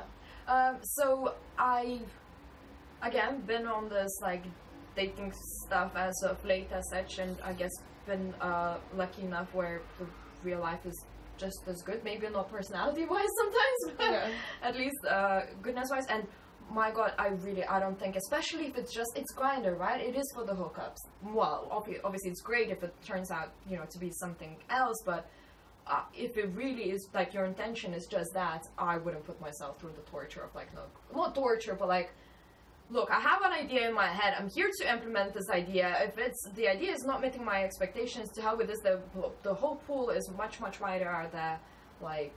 But I guess the problem is not that the sex is bad, right? The problem is that the person doesn't want to have sex with the other person. They just don't find them attractive. Well, then, yeah, why bother then? Like, what? But like, it's, I guess it's so awkward, right? Like, that whole, like, hey, sorry, look, there are a lot of, like, cute little things. Also, for instance, even if when I go on a date, I go, like, Rowan, I'm going to this house, or, like, to this place, so there's security-wise, but there is all of this. What is the perfect one that you have with the key? Oh, yeah, you get a friend to call you up saying that they're locked out and you have to come home. Yeah, I'm sorry, you just have to drop everything then, you know? So yeah, there's nothing you can do if your friend is literally waiting on your doorstep without a key. Yeah. Even, you know, even if you're not sure if that's gonna happen, you can literally set an alarm to be like half an hour into your meetup, you get a call, you know, and if you're really into that person and the call is quick and great, then you just go back to the conversation. But if it isn't, and you don't have a friend that will actually just call you, you go, like, literally, oh yeah, shit, fuck, I have to go back. And, you know, you can be nice about that stuff, and you can still be in touch, you know, and then life gets in the way and you never meet again. So you don't have to, like, insult, fuck me, like, don't insult that person just because you didn't find them attractive. Someone. Like, what, I mean, yes, but I mean, as in, like, don't be like, yeah, I'm not into this because you're not attractive, like, don't be that, but, like, there are ways of politely saying, like, staying out of this. But yeah, to come to what you just said, like, God, definitely, like, don't put yourself in a position where you're hooking up, like, meeting someone just for a hookup, and then that is bad because, like, they didn't meet your fantasy. No, there are situations where you could, like, fall in love with someone and then the, like, sex is bad. No, but it's not about sex, it's about attraction. And you can't fall in love with someone without attraction. It's not a thing. Well, are you saying you can, like, kind of not find someone attractive, but then eventually find someone attractive? I don't know. If you love someone enough, could you find them physically attractive as a result of that? I guess you could. Because, like, you are attracted to the idea of pleasing them, right? So giving them pleasure makes you happy. Right? I mean, I'm selfish enough to say, like, that's not enough, but... Yeah, that's the thing. Like, basically it depends how much you like this person. Like, if only you can decide what your boundary is there, but you have no fucking responsibility to sleep with someone. No. And it's so sweet of you to even ask. Like, sometimes I'm going like, look, people have this resource now, which is Anarcho Agony Aunts, and they can ask anything they want, and they can ask such, like, cute, kind questions. Is it like, would that be, like, a shitty thing to me be doing that to someone? And I'm just like, oh my god, you're such a pure soul. Yeah. Like, I wouldn't even think it twice. Obviously, I wouldn't do it in a way that would be shitty to the other person, but oh my god. Well, I mean, to use the example I just used 5 minutes ago, when I was shitty to the other person, but I feel like I was justified in doing so, I really liked this person, we had a great chat, we had a really good date, went back home, he told me that it was going to be his first time. I felt instantly not attracted to the situation and I rolled over and tried to go to sleep. Wasn't my best act ever, but should I have slept with him even though I felt, like, instantly unaroused? Fuck no. No. Fuck no. I could have done with it better. I was, like, 20 at the time and not that great. But, yeah, and nobody wants to feel like they're a pity fuck. Yeah, like, and also you don't want to just score points as like, oh, how could I hooked up with one more person or whatever. Like, what's in it for you? Yeah. Nothing. If you really like everything about the person, apart from the idea of their, like, bits in your mouth, then be mates. But again, so kind of you. But also, I wonder what it is, like, how, I am curious, how did this person manage to do this thing where they're attractive in pictures and then not in real life? I mean, I guess they could have, like, photoshopped the living fuck out of it. But surely that will happen to them again, sort of thing. No, but they said they were good looking in real life, and they didn't feel, like, sexual desire towards them. They said, like, they were good looking, but I just weren't into it. How tragic, right? I guess, has there ever someone really good looking that I'm not into? Okay, but Only what friends. I wonder if there's a scenario where, like, yeah, you kind of fancy someone from their pictures or whatever, you meet up, and actually they're a bit dweeby, they're not that assertive, you know, they're kind of like Maybe not that that body great. language you're not into. However, and then maybe if you get down to, like, the business and they like unleash this fucking lion or something, you know, that is a possibility. Like, Or the other way around, where they're like, oh, fucking macho and great, like, during the dates, and then you get to bed, they're like, well, I'm also thinking of a encounter one of us had a while ago where the person was really great, really good politics, really great chat, really funny, really cute, and then when it came down to the dating part, they were instantly not attractive. I wonder really? Is I there any way? not really. But, like, everything was killer up until the, like, romance part, and that was killer in the, like, sexual sense. Oh, I'm so curious now. I don't know how to, like... Okay. Yeah, I can't think of See, anything. this is why... Because usually we would have these chats anyways, and it's Yeah. really frustrating where once we have to actually, like, police our language and that. Yeah. Not police. So but- there is also that tragedy, which is, yeah, people can be really sexy and charismatic in one situation, and the second you put them in another situation, not sexy, not charismatic. But again, goes the other way. Like, I know I've been in dates where I've been, like, my best, my, like, sexiest, and the sex was great, and I thought I was, like, on top of the world, you know, and I leave that flat, I'm like, fucking delivered it, you know, great, you know, was just, like, the best. And you just feel on top of the world, and you're like, surely they're gonna want to repeat. And they don't. It's happened don't. only twice, thank fuck.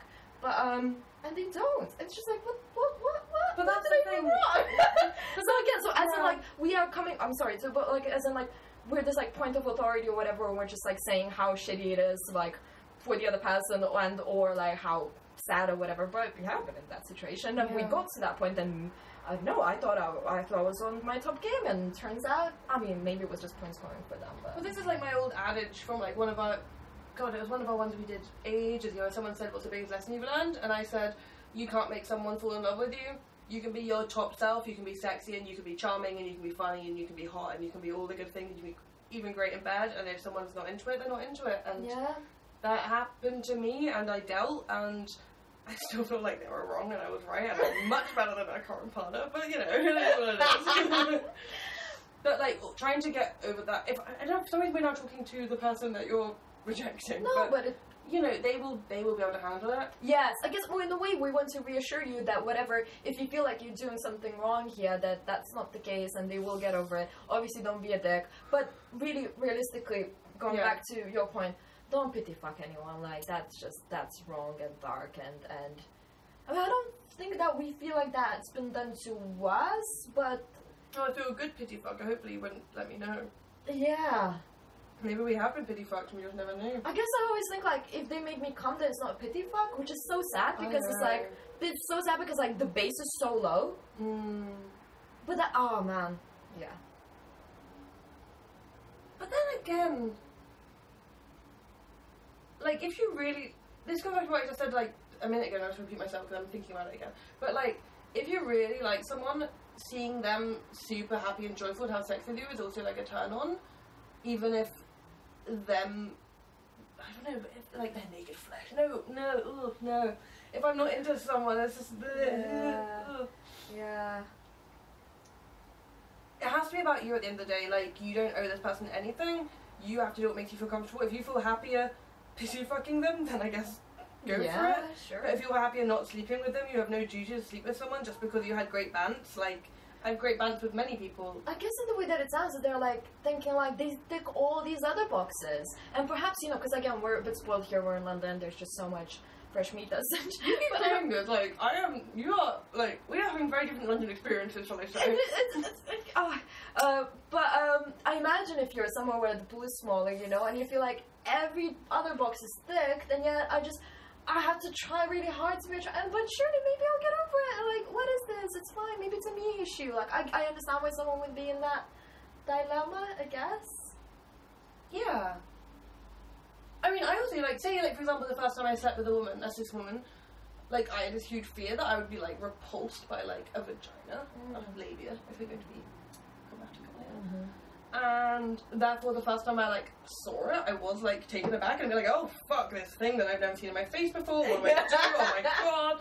And then, you know, I, like, stuck my face in, and it was sick. But it was sick because, like, she was, like, squirming around and, like, having a great time, and it was, like, a really great event. So there is also a way of, like, getting over an initial, like, repulsion, if the repulsion is, like, a fear or an apprehension that comes across like a repulsion but isn't actually a repulsion, if that makes sense. Yeah. Okay, now let's be really... Oh god, now I'm gonna... too much wine. Fuck it. What if... Alright, hear me out, guys, hear me out. Oh god. Well, again, we're supposed... Oh god, I cannot believe I'm gonna be saying this. Okay, again, don't put yourself through this situation, but I'm saying, what if there's a reward at the end where, like, the bits are awesome or something? Yeah. Right?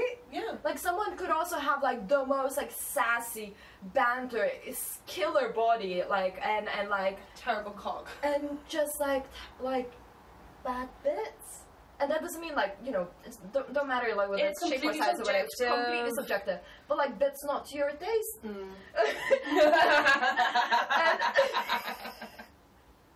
Sorry, I'm such a child, I found that so funny.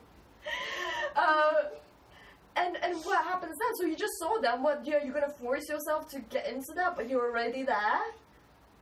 I was. Eric wants this inside me. But, I mean, I bet it goes the other way around, like, where, like, perhaps, you know, you're not into that person that much, like, IRL, but then, who knows, perhaps there's a surprise at the end of it all. Where it's just... Yeah, but you are actually more into the, like, aesthetics of sex organs than I am, I've noticed, because you, like, will often, like, compliment another person's sex organ, and I think you have a more appreciation of the beauty, you know. Mariam's an art graduate, you have to understand. I'm a history graduate, so I'm more interested in the history of the bits. Sure, but the arty bit is surely David, which is, you know, just... David? David sculpture, right? Oh, my character is David. Well, yeah, But but that's that's David. Which one was he?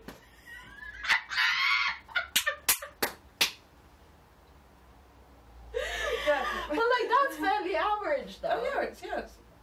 But then again, also, the way that it looks flaccid is very different from the way that it looks maybe it erect. like fucking whoop almond. Drink to that.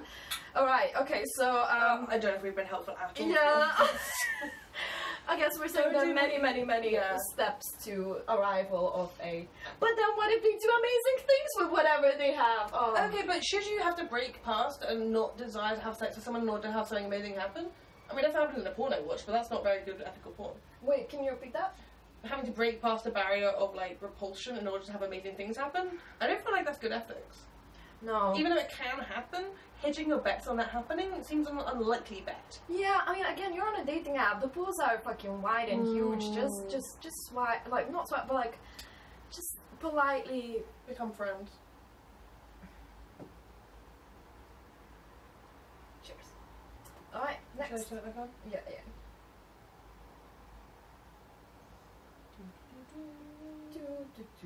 Is it me, maybe? I think A-Team should be our theme song at some point. Because we are a AAA team. Yeah, you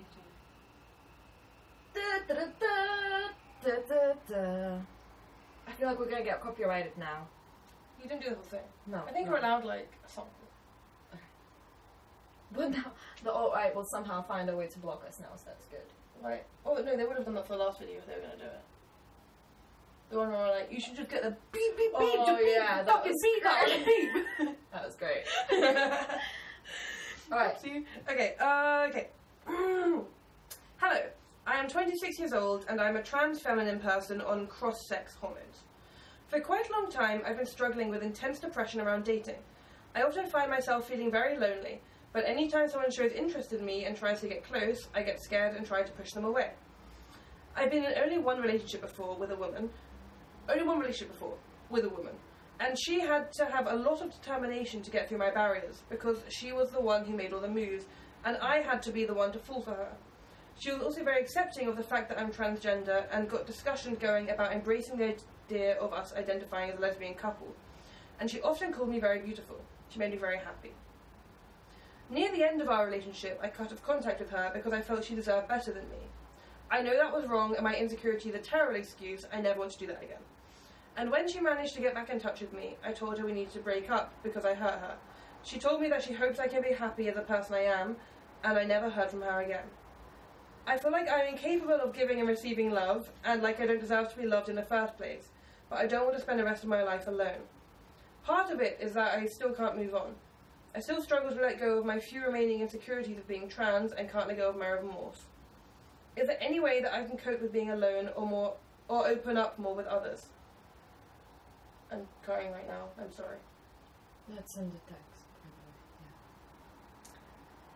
So there are a couple of ways of tackling this, right? Because, I mean, on one hand, you know, of course we, you know, are more than happy to try and tackle your insecurities around, I suppose, transitioning. However, as you may understand, as two cis women, would like for you, if at all possible, to really get in touch with supportive groups of people that are going through the experience that you are, and in an optimistic, awesome way. It's 2019, there are plenty of those resources out there, way more than there have been like 5 or 10 years ago, so that's awesome. On the sort of second part, and I'm sure we'll go into both of them as such, is that like, if we just want to get down to like, you're an awesome, you know, lady that's into ladies, and we talk about, you know, your insecurity issues, that we can more than happy to sort of tackle that as well. But basically, there are ones that there are basically kind of somewhat two issues here, and with one of them will be more like helpful than with the other as such.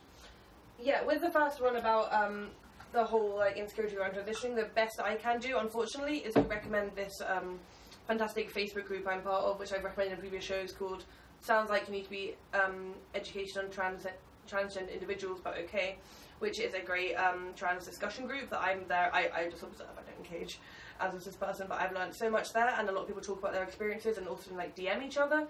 So and you're from not there, alone. you could find leads to other groups which you can talk about this kind of thing.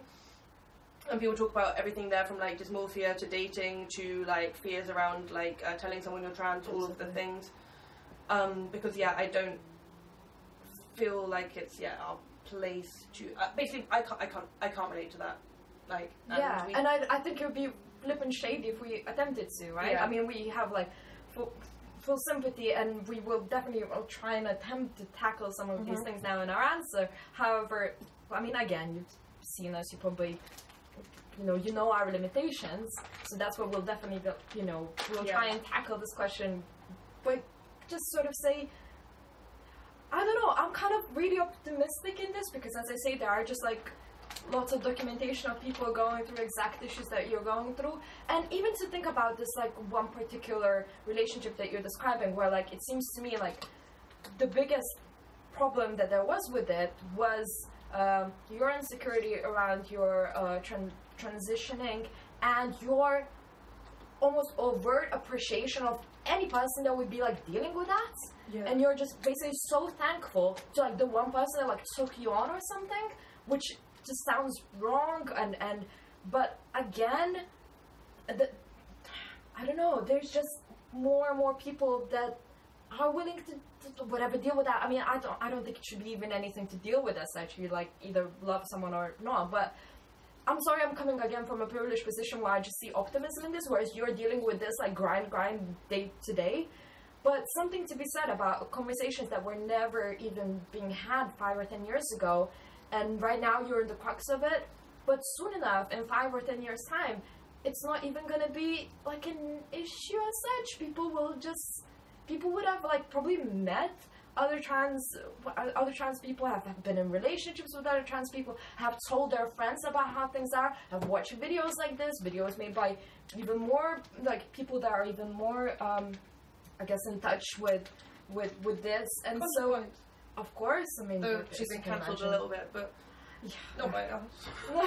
But as in tomorrow will be better. I mean, I'm sorry, it's kind of a shitty comparison that will have, but like right now, like I'm kind of involved, I guess, in trade unionism and the gangs industry and that, and like so many people are suffering in that, and so many day-to-day of their issues are aired in like a very, very painful way.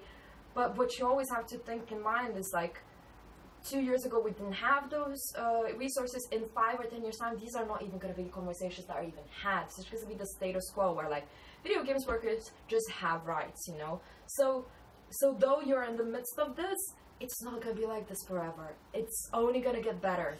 People, us cis people, are only getting educated and are learning our own behaviors more and more.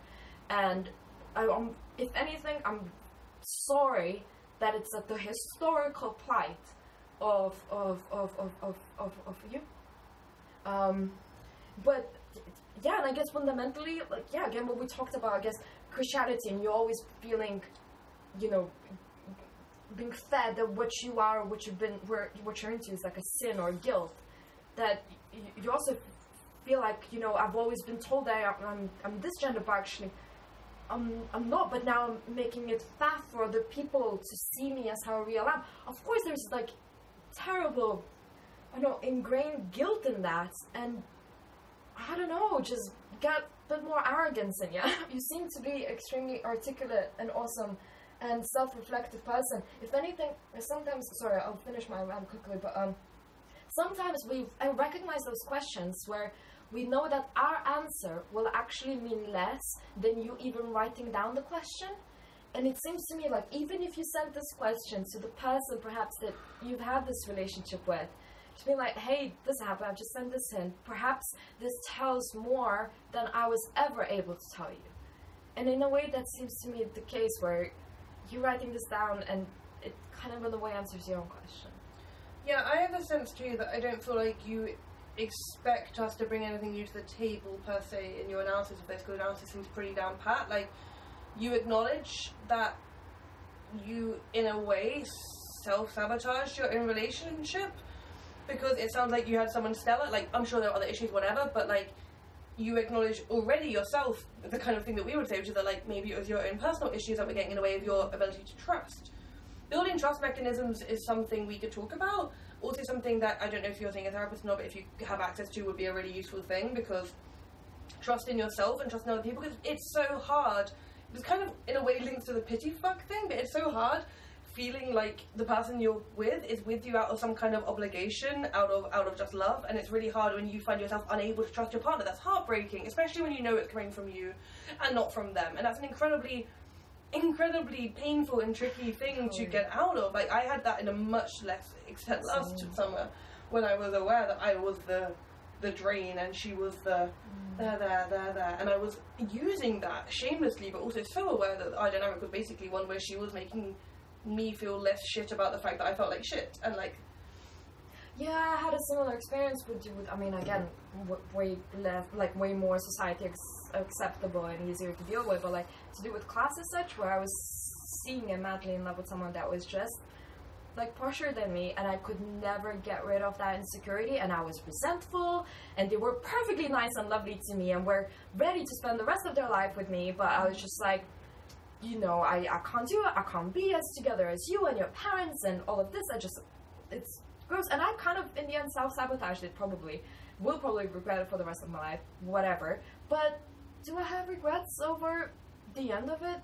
No, I don't, because I don't think at the time I was capable or able to bridge that gap in any shape or form. Like, this wouldn't have happened. And again, I think it was down to that person to eventually somehow make... Well, I mean, they kind of did. They kind of pushed it a bit too far in a sense, but to make me feel more secure. But at the end of the day, you know, every relationship is an experience where you learn from, and this probably couldn't have ended in any other way from the period that you're in right now. I mean, you're also transitioning right now. That's not forever. At some point, you will be at the other end of it, and you'll be like you know, the sassy fucking lady that you already are. And hormones are a bitch, so give yourself a break on that front.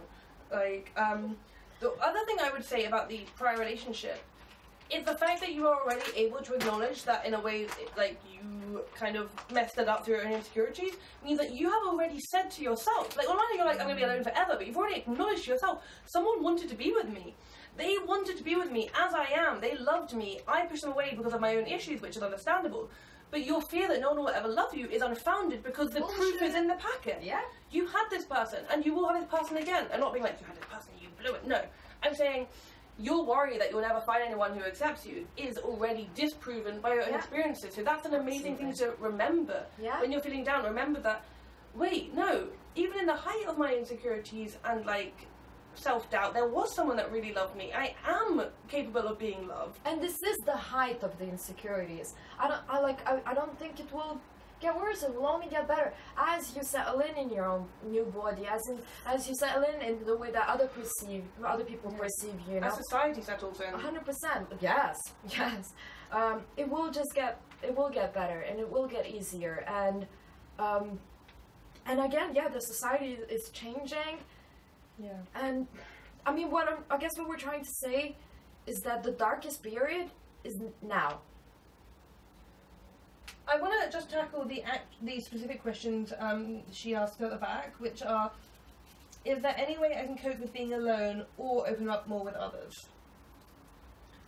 Coping with being alone is an art form. And it's fucking hard, especially with winter coming, and I get depressed in winter, so I feel you there. Friends is the number one thing I cannot stress enough, and when I want to be by myself and just chain smoke myself to death in the garage, having Marianne come in once every 2 hours for a fag is one of the things that keeps me alive. Drag you to Clapton games. Or dragging me to Clapton games. Like, doing things when you don't feel like being social makes you feel so much better. Because you can fall into that vortex again where it's much more difficult to get out of. And I've been there. Yeah, and hobbies are also really, really important. Yeah. You know, find what you're, excel at or whatever you're interested in, and just find community around that. Online friends as well. I know it's like not cool, but like I spend most of my life on Facebook right now, and I've learned so much. Like, and you chat with people, and people around the world are experiencing the same things as you, or different things that make you see things in a different way. Like, just don't be alone. In the sense of, like, even if you're in your bedroom on Facebook on your phone, that counts, like... Yeah, definitely. If you're even just talking to people across the world or whatever, that's... Yeah, so there's alone and there's lonely, right? That's absolutely fine to be alone. Not to say that we don't always need to also invest in that as well. I mean, I know, fuck me, like, I know been in polyamorous relationships and had lots of friends and lots of social capital. Was I still incredibly alone? Yes. and lonely or whatever, and it's just you'll never not have lonely times. Like today, you can be surrounded by whatever, but You know, today I'm really proud of myself because I spent a few days at home by myself recently and felt really bummed out and depressed and not happy. And today was the one day where I felt really good about being home alone. I did the gardening, I did the laundry, I went and did some shopping, and doing those like household tasks that I put off because I'm like, I'm depressed, I owe it to myself to watch TV all day. That feels so much worse, and I know this, and yet I still find it really hard to actually do this. And I've done this one day in a blue moon, and I feel top of the world because I managed to spend a day at home by myself. I polished my fucking boots. wow. Yeah, right? Wow. And I also managed to watch an entire season of Dairy Girls. So, like, Damn, I managed to do the, like, moping around watching TV and the household task, and I felt really good. So, like, also, yeah, investing in yourself. And I know that sounds really preachy, but I know it for myself. It's so easy to sink into yourself and do nothing and be super fucking blue. But you got this. Yeah. Like, you clearly do. People are gravitated towards you. It's down to you to find that self-love. And I think eventually you will. I understand where you're with it right now, where, like, you know, the way that, you know, your mind doesn't fit with your body, but it will eventually, and I don't know, I think bright times ahead. And with regards to, like, how to open up with others, don't try all others. Don't even try an other on the first date or two in terms of opening up to yourself, because, like, A lot of dickheads around. a lot of dickheads around. You have to build trust, and it's a slow thing, but once you have one or two, or even fucking one person that you can open up about yourself with, it feels huge. Even if that's not someone you're dating. Because the more you're able to talk about yourself and your emotions, the more normalized it seems and less taboo it feels. Yeah, and Like, the more I you find realize this. other people also feel that way. Even, like, the Yeah. ones that pretend to be cool or whatever. This is the thing, like, I have maybe like five, okay, it's building up, it's been lovely, I've been in London for a year now. It's literally exactly a year since I flew to London to see the house after my graduation, when I was here for a week and you came to visit me and we looked at the garden and we saw the squirrel and we named her Emma. The dickhead. Yeah. And it took me a while, but I've maybe 5 friends now after a year that I can open up with, and the more people you say open and honest stuff, the more people relate back to you, and the more it builds, and you become used to it, and you don't become scared. I know I'm talking completely from a cis perspective. I completely understand opening up about trans stuff is a much scarier thing, because there's also, like, hello, there's risk of death in a way that is just not understandable to us. But that's why I do unfortunately recommend taking it slow with building up the opening of trust, but when you do it, it's so rewarding. Yeah, talking about those insecurities and all that, but I think we are creating bit by bit spaces where people are able to, and I think this is a huge first step with you even just writing in. Thank you. Thank you so much, and good luck, and remember, you are so lovable, like, you clearly were already, and you will be again, because people are into cool people, and you seem pretty fucking cool. So keep at it. Oh my god, there's such beautiful questions. I can't even, And to think people, I don't know, trust us like that, that's Fucking crazy. fucking crazy, but beautiful, and, I don't know. Okay. Wowie in terms of the numbers and all that. We've got 2 left, so... Wait, multitasker? Oh, sure. So, let's... Oh, it does actually begin like that. Let's talk about stupid social conventions. Let's talk about social conventions, baby. You tried. Alright. You know, when we're like high budget, we can have different intro songs for each question. Anyone wants to be a videographer for free, but you get to see this sassiness in real life? Because you can tell this is not the highest production values. Hey, we have mics and we have a fancy light. Yes. From a year ago. We're doing pretty well. Yeah. I have started a thing with a girl with which we have certain common social circles. I have had a relationship with one of her closest friends for like 7 years. So wait, close-ish or closest? So what I understand, like, close-ish. But like, I have had a relationship with one of her closest friends for I'm assuming they're broken up now. Oh. They were together for 7 years, but now they're broken up. Okay, and she has concerns that should any of her social environment will find out, there will be a backlash against her. So can you please explain are these sort of informal taboos on dating relationships within the friend, e.g. dating a former partner of your friend's circles, that common, and why do they exist? Boy. You want to start? Right, okay.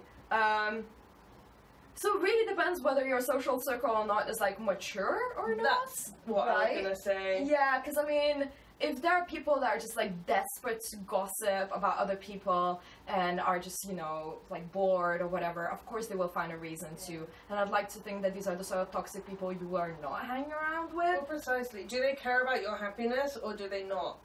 Yeah. Informal.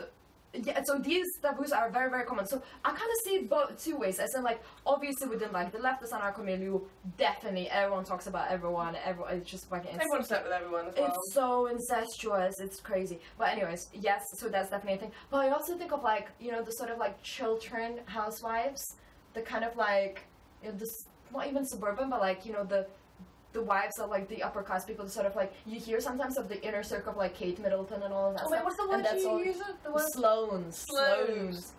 I learned this word recently from Mario. From Sloane Square in Kensington. Very posh. But whether you also, where it's also like, you know, they're rich enough to just like there's enough. Well, to be fair, anarchos often The difference are. is they'll like shag on the like grand piano, whereas we'll shag in the like squat toilet. Don't do that. I don't think I've ever done that. I've never done that. Never done that. Like I know I pretend to be all like really, really punk, but actually like that, like no. That will. You That know my doesn't sound greatest like thing it. that I ever did? It wasn't like it's not a sex thing, but it's like the darkest thing I ever did. So I was in Berkane, the very cool Greek party place. Berlin party place. But it's like Greek, because Greek is where cool things happen, I don't know. And I was in the toilet, and I realised I had gum in my hair. And I was in the toilet at this famously skanky nightclub in Berlin. And I found this gum in my hair. And so I picked a bit of glass off the toilet floor to cut this gum out my hair. Ledge. And I cut my finger on this toilet floor glass. And so I went to the bar and got a vodka shot and spent the whole night with my finger. Oh. So don't do that. Don't be that guy. What's the question? Like, when you tell that So skanky anecdote. don't want to. It can't necessarily reassure you. They're like, oh, nobody cares. Actually, it's just about your happiness, and your friends will like People definitely would be gossip down like for. crazy. Oh god, no! Prepare. Yeah. There's probably gonna be everyone's gonna be at you. So sorry, we can't necessarily give a reassuring answer. They'll be to friends to your face, probably. However, I've been lucky enough to kind of gotten away with that as such, where been in a very, very loving long-term relationship with someone that I hugely respect, and happens to be that after things don't work out with us, someone very close to them became very close to me after a while. And yes, there was tension at first, very, very thin tension, but you know, then we just had adult conversations. And really what I mean by adult conversations is literally meeting up 2-on-2, all three of us had 2-on-2 conversations about this. Tricky, intense conversations in parks, where we were able to establish the sequence of events and the fact that no one's to do with anyone as such, and understanding boundaries and what's okay to do and not okay to do going forward. And those adult conversations are also very much possible. And obviously, you know, I suppose Depends on the relationship with the ex, right? yeah, well, that, but also it depends on whether the ex, I guess, is like mature enough to also understand that, you know, what are the other people gonna think about it, right? But this is the thing, like, in your But they situation, were great. none of the fucking social scenario played a part. It was just between the three of you. And, like, respecting an ex's right to feel awkward about you dating one of their friends is a legitimate thing, and you should definitely do that. Yes, you need to take that into consideration. Whereas, like, the broader friendship group are going to be arsey. If they're a friendship group, they shouldn't be. They should understand the agreement between you, the partner, and the ex. And accept that. They shouldn't be taking sides and being bitchy or whatever the fuck you're saying. But I can see, for instance, like, I have so much love and respect for the way, like, that the ex dealt with it in a sense of like they refused to care about what people around us will think about this sort of change of events as such, because they knew, hopefully in their hearts, that the sequencing was very separate as such, that it and one had nothing to do with the other. Cheating. No, and that was not like getting back at someone sort of thing, you know. But like people will want to be drama-y. But the coolest thing is if you and like the former partner and the current partner can be like, yeah, there's no drama, what are you doing? And you shame them for trying to create a situation out of what is not a situation. That's so fucking sad if anyone does that. Like that's the most pathetic thing that anyone can do. Can be so like involved in other people's lives because they're probably their own life is so fucking pathetic that they decide to create drama about other people's lives. Like fuck them.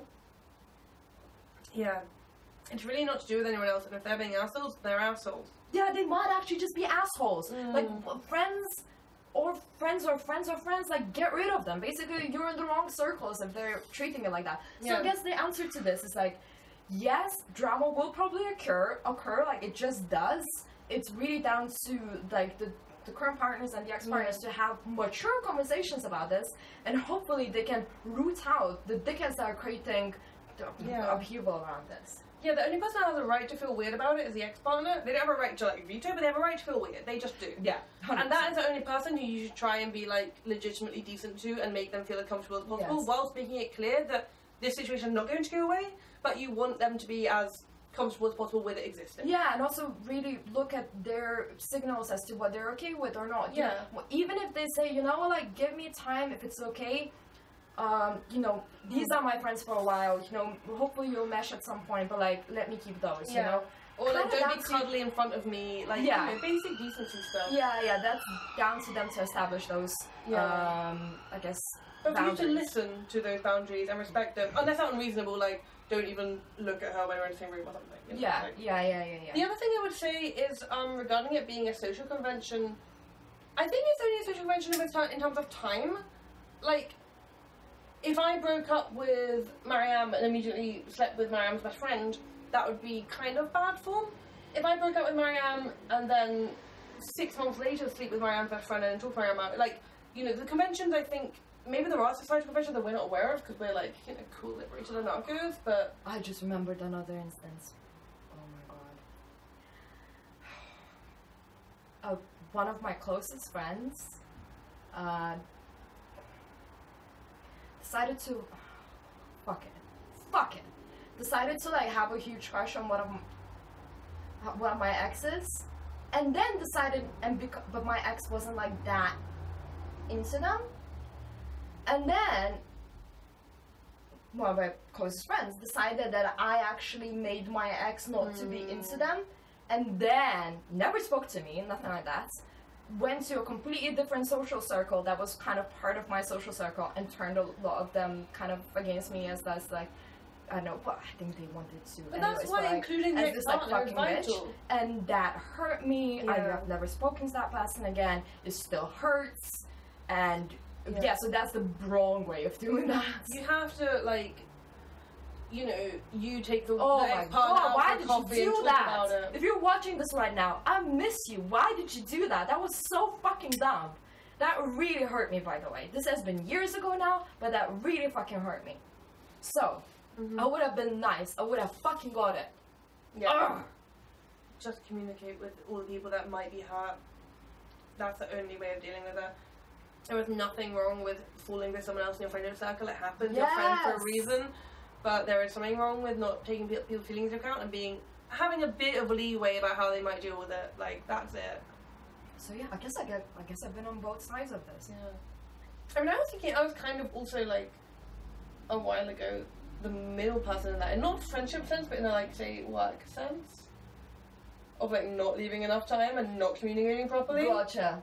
Yeah. So like I also made the mistake of not communicating properly, and it turned out not that badly actually, because the people involved were very fucking nice, but that it could have been like I was a massive dick and should have communicated way better what was going on. So, you know, we all fuck up, but like don't, if like to the best of your ability, try and make all the people that could potentially be hurt feel just like they're taken care of. Yeah. And I know talking to your ex about a new partner is super fucking awkward, but it's also way better than hearing about it from someone else, and way better than them spreading like some kind of gossip streak or whatever. And if your friends are like being weird and petty, then they're not good friends, to be honest. Yeah, I mean, I'm fine. Like, it's fine to have, like, some friend, like, you know, like, your ex is like, okay, these friends are my friends, and it's like, whenever that happens. But, yeah, it's not fine to spread rumours and gossip and stuff, and fuck social conventions. Like, the social convention is be kind to people, and if they're not fulfilling that, then they're not fulfilling social fucking convention. What I find really fascinating, oh, it happened. Is It that happened. a special but pillow? that's your phone, by the way. I mean, I'll deal with it. It happened! Wine got spilled! It happens. Ah! That's what we can say. All that matters is how you deal with it. I found this in a squat, so I'm like fine with it. Okay. Wait, it wasn't a squat, we've opened it, it was a house. It's a very nice pillow. Yeah, I should probably take care of this at some point. We'll put salt in it. Yeah. You know where I Should we spilled do it now? loads of wine under your chair? Well, you did it straight away, that's the Yeah, thing. but Should I it's like actually like just. Have you felt the ground there? No. Because you don't smoke out the window, but it's like crispy with like dried salt. It's super gross. Do and you salt think I need to everywhere. do this now? Do you have water? Yes. Put some water on it. Okay, okay. You see, it's just like, it's not classy. You see what's I happening? mean, it is classy. We have wine and pillows. See my sex drawer? I said water. No, I'll get that as well, but I'm doing it for the hands. Oh. Maybe a little bit for this. But also,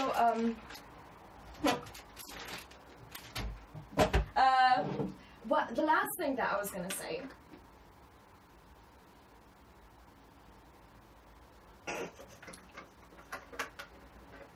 Good times. It's actually coming out real good. Okay. But is it on the wet wipe now? Yeah, it is. It got pink and then it got wet again because of the water. Okay. I mean, it wasn't a lot. No, it was fine. Hi, Mom. It'll be like a tiny darker I'll deal patch, with but that. it's actually That's fine. that's actually fine. No, dude. actually, I can't see any red. Tiny bit pink there. That's it. But yeah, we would not even notice that with that. Okay, what else do you want to say? Just the last thing I was gonna say is that what I find fascinating is that a lot of the time we get questions that are to do with more like, you know, the broadening of sexual empowerment and gender relations and, you know, some like fairly like new age stuff. But this is such a like retro question. This is the sort of thing that has been happening through centuries. Yeah. And also what's interesting is that it seems like nowadays we're above it. Like, this is such an old-fashioned thing, social convention, so. but actually, we still do it. Everyone still gossips and bitches and moans about who's dating who, and can you believe it? They just broke up with them last week. I can't believe it. Like, scandalous. You know, like, we still... But that's, again, that's such a, like, basic agony aunt question or whatever, just in general, like, a very basic concept as such, and yet we're tackling it. It's still real. Yeah. Oh, look, I also got wine on mine. Hey! How did I do that? Okay. No, it's fine. This is very old. No. Look, I'm not going to rub it into my trousers because they're red. No, let's do the same No, because operation. I'm going to get wet. I don't want to get wet on Wait, my it's just crotch. a wet wipe. Look, it's done. Just that, just like that, and you can throw it somewhere. The wet wipe's so really good. I'm just really hoping no one's seeing my bits. That elasticated. No, those bits. Oh, your draw bit. I think meant your bits. No, other bits. Demystified. Okay. Okay. Last question? Last question. Wow. God damn, thank you. It's good stuff. Oh, babe. Yeah, should I do the honors? I think it's your turn now. Yeah, as well. Why not? And this is the last one, yeah? Mhm. Ooh, okay. Yeah. Oh, okay. We love all our questions. Yeah. Hello, Mariam and Rowan. You spelled my name wrong, but fine, we can deal with it. Did they? Yeah. No. Sounds legit. Oh. Love the podcast. It's funny how people call it a podcast. Yeah, I mean, I guess it it's makes because sense. they have it on the background. Actually, look it up pretty faces. Yeah. I mean, again, we had a lot of questions about turning into an actual podcast. I can't be fucked to do more work. If Honestly, someone there's else does websites to do that where you just put a YouTube in and it comes Literally. out as an audio. just do that. Just do that. CBF, like, I literally don't have time. No. Like, we already spent a lot of time on this. Yeah. Love the podcast, but I'm still catching up on all episodes, so forgive me if this is a repeat question. It isn't, though, which is nice. Me and my long-term partner have recently moved from a long-term monogamous relationship into non-monogamy. Yay! It has been discussed for many years, and we are very happy with most of it. However, I still struggle with feelings of inferiority and jealousy everyone does. Especially as I don't feel my partner has respected the rules, guidelines we agreed on when we started, namely clarity and discretion. Clarity and discretion. I try to discuss with my partner how I feel about this, but often get a pushback saying, what does that really mean anyway? When I feel it was very clear to me. Any advice? Well, you should know what your fucking rules and guidelines are with your partner. Well, yeah, that's the thing. I kind of got excited about this question, but now I've read it out loud. I'm a bit like, this is kind of tricky, because like it sounds like someone's just being a dick, and you're actually quite nice. It depends on what your rules are. It's really hard to say. So it's so tricky. For instance, like I've been in. It kind of is a bit different because I've been polyamorous for years as such, but the way that we started polyamory years ago was under completely different rules than how things ended up as such, and I can see, and that was mostly down to me actually, which is not a great look, I suppose. But I mean, again, everyone's happy. There's no one's hurt. Everything's okay. But I can see why, like I said, like I mean, I don't know, why someone would be frustrated when there's a certain change in rules and you feel like only one partner is only like sticking to those, whereas the other one isn't as such. Well, yeah, I mean, to me, the like basic issue is communication. Like, when I had my first ever poly relationship, I was told straight off the bat, first shag, I'm poly, by the way. And I was like, oh, okay. And I read the article cover to cover, and I did all of the exercises and took all the like notes and guidelines and stuff. And then it turns out, like, as you know, like different polys have different rules, and what makes sense on paper when you're like, this sounds like the perfect theoretical way we do it, well, you actually end up being the kind of guideline that you stick to are vastly different from that. So I would allow your partner some wiggle room in this, in regarding to how it matters in practice, if they communicated that to you and didn't just dismiss what you were saying is like a problem. Yeah, that's the issue. point. It's like the whole like, what does that really mean anyway? That sounds like gaslighting. Mm-hmm. It sounds like gaslighting. It's like, look, babes, but we're like non-monogamous, so like whatever issues you have with me, what? Well, you're not okay with being poly anymore? Yeah. Well, you just sound like you're being a dick. And I'm sorry, like, even if you're poly, you are allowed to bring up jealousy issues with your partner. It's not like a 100%. rule, like, oh, now I'm not allowed to be jealous anymore. No, bullshit. The point is that you work through the jealousy, and that jealousy does not exclude the potentiality of your partner having another partner. Not that you just don't talk about jealousy. Also, like, just be, like, the fact that you're polyamorous or whatever, non-monogamous, that doesn't feel at all, that doesn't mean at all that you don't have the senses of inferiority and jealousy. Funny anecdote, it's not that funny, it's not even an anecdote, it's my actual life. But, It's not funny, it's not an anecdote. But, so I've been, as I say, kind of in a polyamorous relationship with someone, and for years, and I've been the polyamorous one, whereas they were monogamous and such, but then down the line, years down the line, they found someone, and it's, you know, been great, and they were, you know, kind of very open about it, and all of the stuff, but they found someone who has never heard of polyamory, has never really been engaged with it, and they needed to be introduced, I suppose, to all the like lingo, whatever. And then they saw me as someone, like basically, because I have been polyamorous for years, whatever, as someone that probably, oh, you know, doesn't have any of those feelings, you know, inferiority or jealousy. And like, it was fascinating to kind of see how like my partner had to explain to their partner, be like, no, just because she's polyamorous and has been for years doesn't mean that she does not jealous or doesn't feel inferior or doesn't have all these insecurities. So you don't need to see her as this like mysterious someone that is just like all put together. She's polyamorous, that's it. She's got all of this and she doesn't have any of those feelings. No, I'm mortal just like you are, and I have all those feelings, and so anyone can do. So basically, yeah, just because you've decided to be polyamorous, and I have been for years, that doesn't mean that you just don't have those feelings. Nobody So does not feel insecure about their partner at any time. So that's the thing. It seems to me like you're beating yourself down over the fact that you are now non-monogamous, and yet you have those feelings. Like, bullshit. No, it's down to your partner. Exactly, but it's down to your partner to reassure you. Yeah. And it sounds to me like they're doing it, or they're in a shitty way, or they're kind of pretty much not doing it. Yeah. Not to say that this doesn't happen in monogamous relationships, obviously. It totally does, but we're talking about poly right now. 100%. Like, because, like, yeah, we can talk about jealousy and insecurity and monogamy to the house gonna home, but the point is, yeah, like, your partner is not respecting the rules because the rules of poly, I'm sorry, no matter what book you read or what guidelines you follow, include caring for your current partner's needs and, like, emotional state. And I don't mean mollycoddling. I mean... What is mollycoddling? Mollycoddling is, like, overbearing, like, care, like, mothering, I guess, in a way. I mean, is that like, you know, the daddy thing? No, mothering and like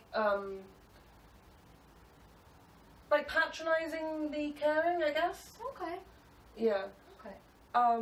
Sorry, I'm so sorry. What were they saying? Mollycoddling.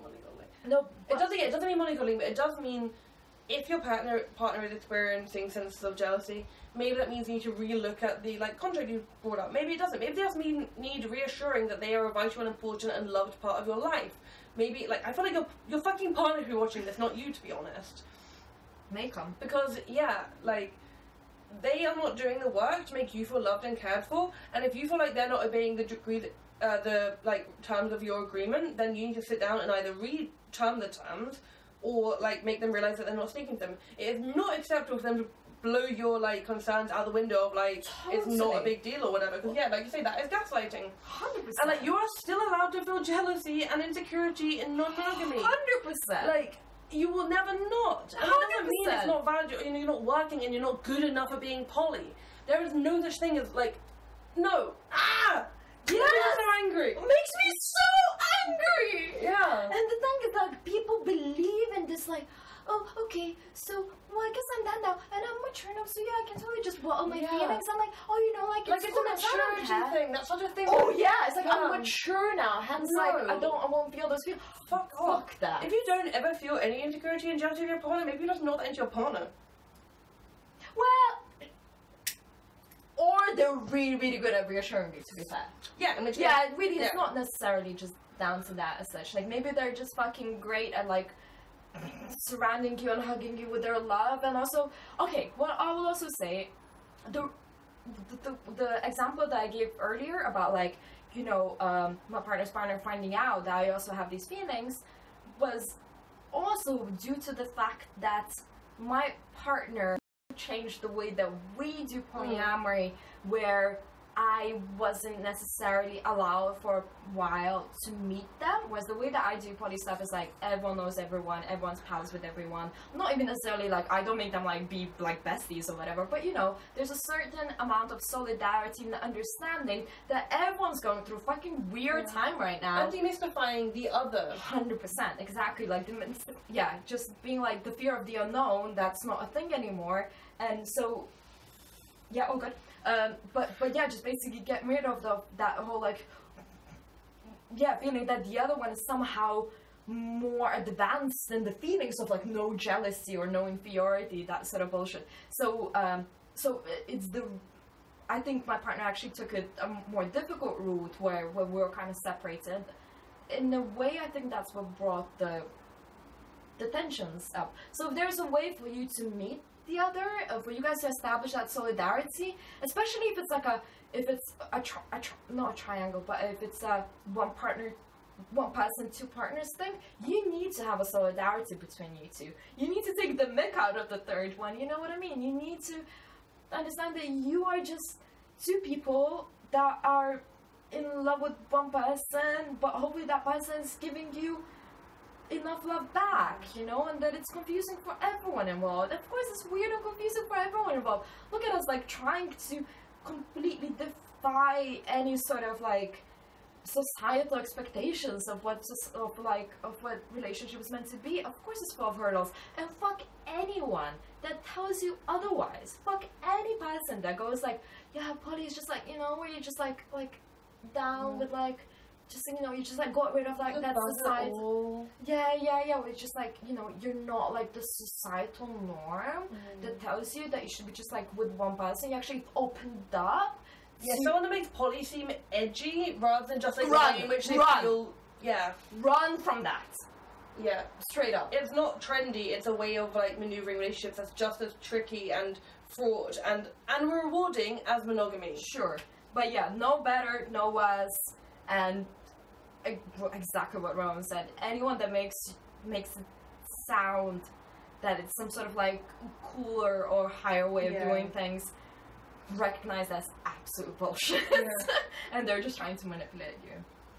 I just want to focus on, so they said, I don't feel like my partner has respected my rules, guidelines, it's namely clarity and discretion. Obviously you haven't given us info here. Yeah. But discretion I understand, but I don't know whether you mean you wish they told you more or you wish they told you less, because again, it comes all down to like, you need to chat this through. Like, if you just said to your partner, like, so we agree on clarity and discretion, what do you actually mean? What is clarity? Is clarity I'm going on a date, or is clarity I've fallen in love, or is clarity, I've had sex? Like, yeah, clarity is like, I am never gonna mention them to you. Yeah, and is discretion like, I can't tell you where I'm going on Friday, or is discretion, yeah, I went out with someone but no biggie. Or this question like, I'm never gonna tell my friends or something. Yeah. Like, if you want to resubmit this question with more detail about what your guidelines are with your partner, and also what your communication strategies and agreements have been with your partner, it sounds like you haven't agreed to communication strategies, but you have agreed to guidelines, and I feel like that's just not a good model. Sorry, I've got this desperate face of, wait, are we out of wine? No. Are we? No. See, this is a difficult relationship. Us and the wine. Independent one, but it's us versus the wine. Yeah. The wine is not communicating to me how much wine they have left in the bottle, and I just don't feel like I can handle it right now. Sorry, we're not mocking you, we're mocking ourselves. Yeah, cool, come on, like, I would like to think that people that are sending us questions know, like, the brand at this point. Yeah. Yeah. If you're looking for, like, you know, whatever, Guardian Agony Aunt that just tells you to... Well, Marianne Frostdrop. She's fucking terrible. I'm interested in hearing your views on that. Do you like her? I am ambivalent. I think she's just, you know... I've read her columns since I was 10.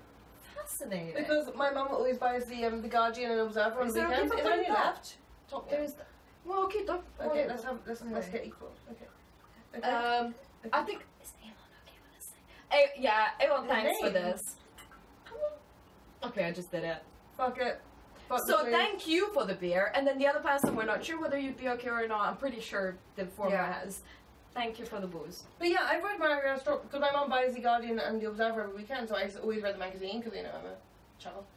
And so I've read her columns for, like, 15 years. It just seems basic, okay? Sometimes she's been harmful, and I can't draw to memory now the times in which she was harmful. A lot of the time she's basic, yeah. Yeah. But sometimes she has, like, said things that are, to me, directly opposed to what they should do.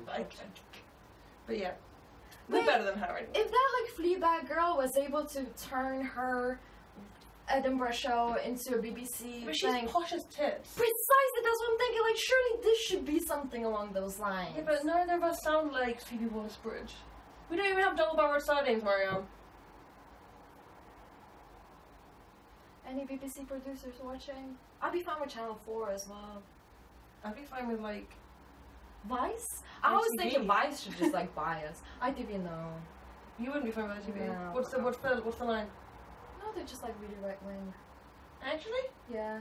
Channel 4 is actually quite left-wing. My parents say Channel 4 is now the one they watch instead of BBC. Yeah, same. Yeah. Anyways, okay, so I think we're drawing up conclusions here. Sorry, I'd like to think that was as wide as we can go on that particular thing. But please feel free to bring back with more information and a more nuanced question, because we're working with what we've got, which is basically like, polyamory is great, but it's not better than monogamy, but also you need rules and guidelines of communication and not be dicks to each other. But we also actually legit have experience in this. That's why we feel comfortable talking about this. Whereas, you know, there are other questions where I definitely don't feel No. We both had poly relationships, particularly Marianne. We've had a lot of poly relationships, like we are both aware of the field. When I sound that way, it's just like, they've been long-term, years and years. Like, it's not just like in and out sort of thing. That's what makes a relationship, not like I slept with lots of people. No. Which we have also done. Suck it up. And on that note... Well, on that note, I feel like, it's the end, right? I think bit by bit, but like, I will say, we've been dreading going back to this, because we had a bit of a break since I was traveling, and then just lots of like admin and that sort of stuff. And we both were working a lot. 100%, and it's been a bit terrifying to get back to it, but I feel like we're kind of back in the old... No, we're here. It's actually just... We're down the pub with the mate, which is the whole point. Yes, which is the whole point. We hope that you get that. Thanks so much for watching. Again, hype us up around and everything. Again, it does... It's exhausting for the both of us in many shapes or forms. Materially, social capital, employability. Yeah, I went to an academic conference 2 weeks ago, like the most important academic conference in my field in the UK, and a bunch of people were like, "Oh yeah, I've seen your sex show." So that's a thing we have to contend with. But the thing is, people no one tells me that. I don't know. I mean, a few people have been lovely enough to. I don't know if it's good or bad that random like professors from Oxford tell me they've seen my like sex show, but it is a thing that is actually having wider ramifications on our life, I guess is the point. Yes. Yeah, so thanks so much. We are... There's been a bit of an issue with people sending us like repetitive questions. We are asking you with huge love and heart and solidarity and all of that, just please look through the archive, because it's just like the more time we spend on repetitive questions, the less time we give to questions that are actually like unique and we haven't covered before. And I know everyone feels like their story is unique, and I'm sounding a bit brutal now, but like there are recurring themes, and I think we need to, as we're growing, we do just need to become a bit more selective. So if you could be graceful enough to be looking into that'd be really, really like Mariam has kindly arranged into playlists on different themes, so you can find if your theme is coming up. And like if you think after watching everything you are still unique, then spell it out why. Yes. Give us more detail about what's specific about you, about where you live, about your social media, about the thing that we can work on beyond just like, I can't date. Because you know what? Yeah, you can probably, and we relate to that, but we have like now like 20 question long playlist about what to do if you can't date. So like. Oh, we also at some point really do just want to squeeze in something that we've been planning since the beginning of this project, which is the incel special, where we're basically going to be taking on, like, looking at Reddit threads to do like issues around involuntary celibacy and just answering their questions, which we think is a really important political project. So, okay, so it kind of sounded bad, as in like, we still want to continue having questions and answering your individual questions, but we're just trying to be a bit more selective as such, and also at some point squeeze in the special. So yeah, because our project is twofold. It's on the one hand making like lefties better lovers, on the other hand it is we really do want to try and combat the Jordan Peterson drive towards the only we want to and like we want people who are drifting towards the alt-right hopefully to get a better form of relationship advice, and it's very hard to reach out to the community. And probably the incel special is going to give us lots of hate and lots of doxing. Fine, but we have enough labor to, like, I don't know, enough, I guess, capacity to be able to deal with this. So yeah, so thank you, and please, as always, like, I don't know, tell us about this to your pals, like, retweet the rest, follow us.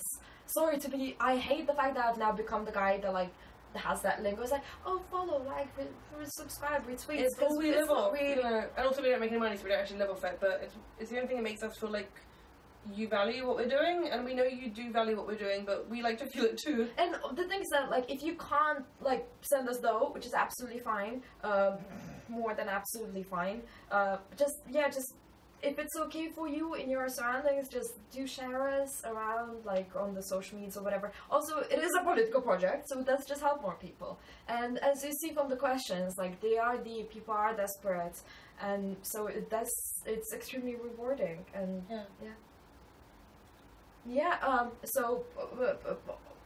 so next time, we're not sure when that is, when we have enough, I guess, reason to do this as such. As always, I've had a great time. Oh, seriously? Okay. You said that you started to be like, as always. I was like, oh, no, I was just gonna give you like a load of compliments, being like, as always. It was a pleasure, darling. It was a pleasure, darling. And now we can actually be the wasteman of it. Oh, we're out of wine, so. To the off.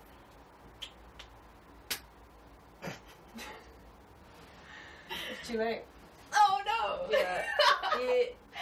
I guess we'll do the cut knowing you say too late. Alright. Alright, it's good times. Good times.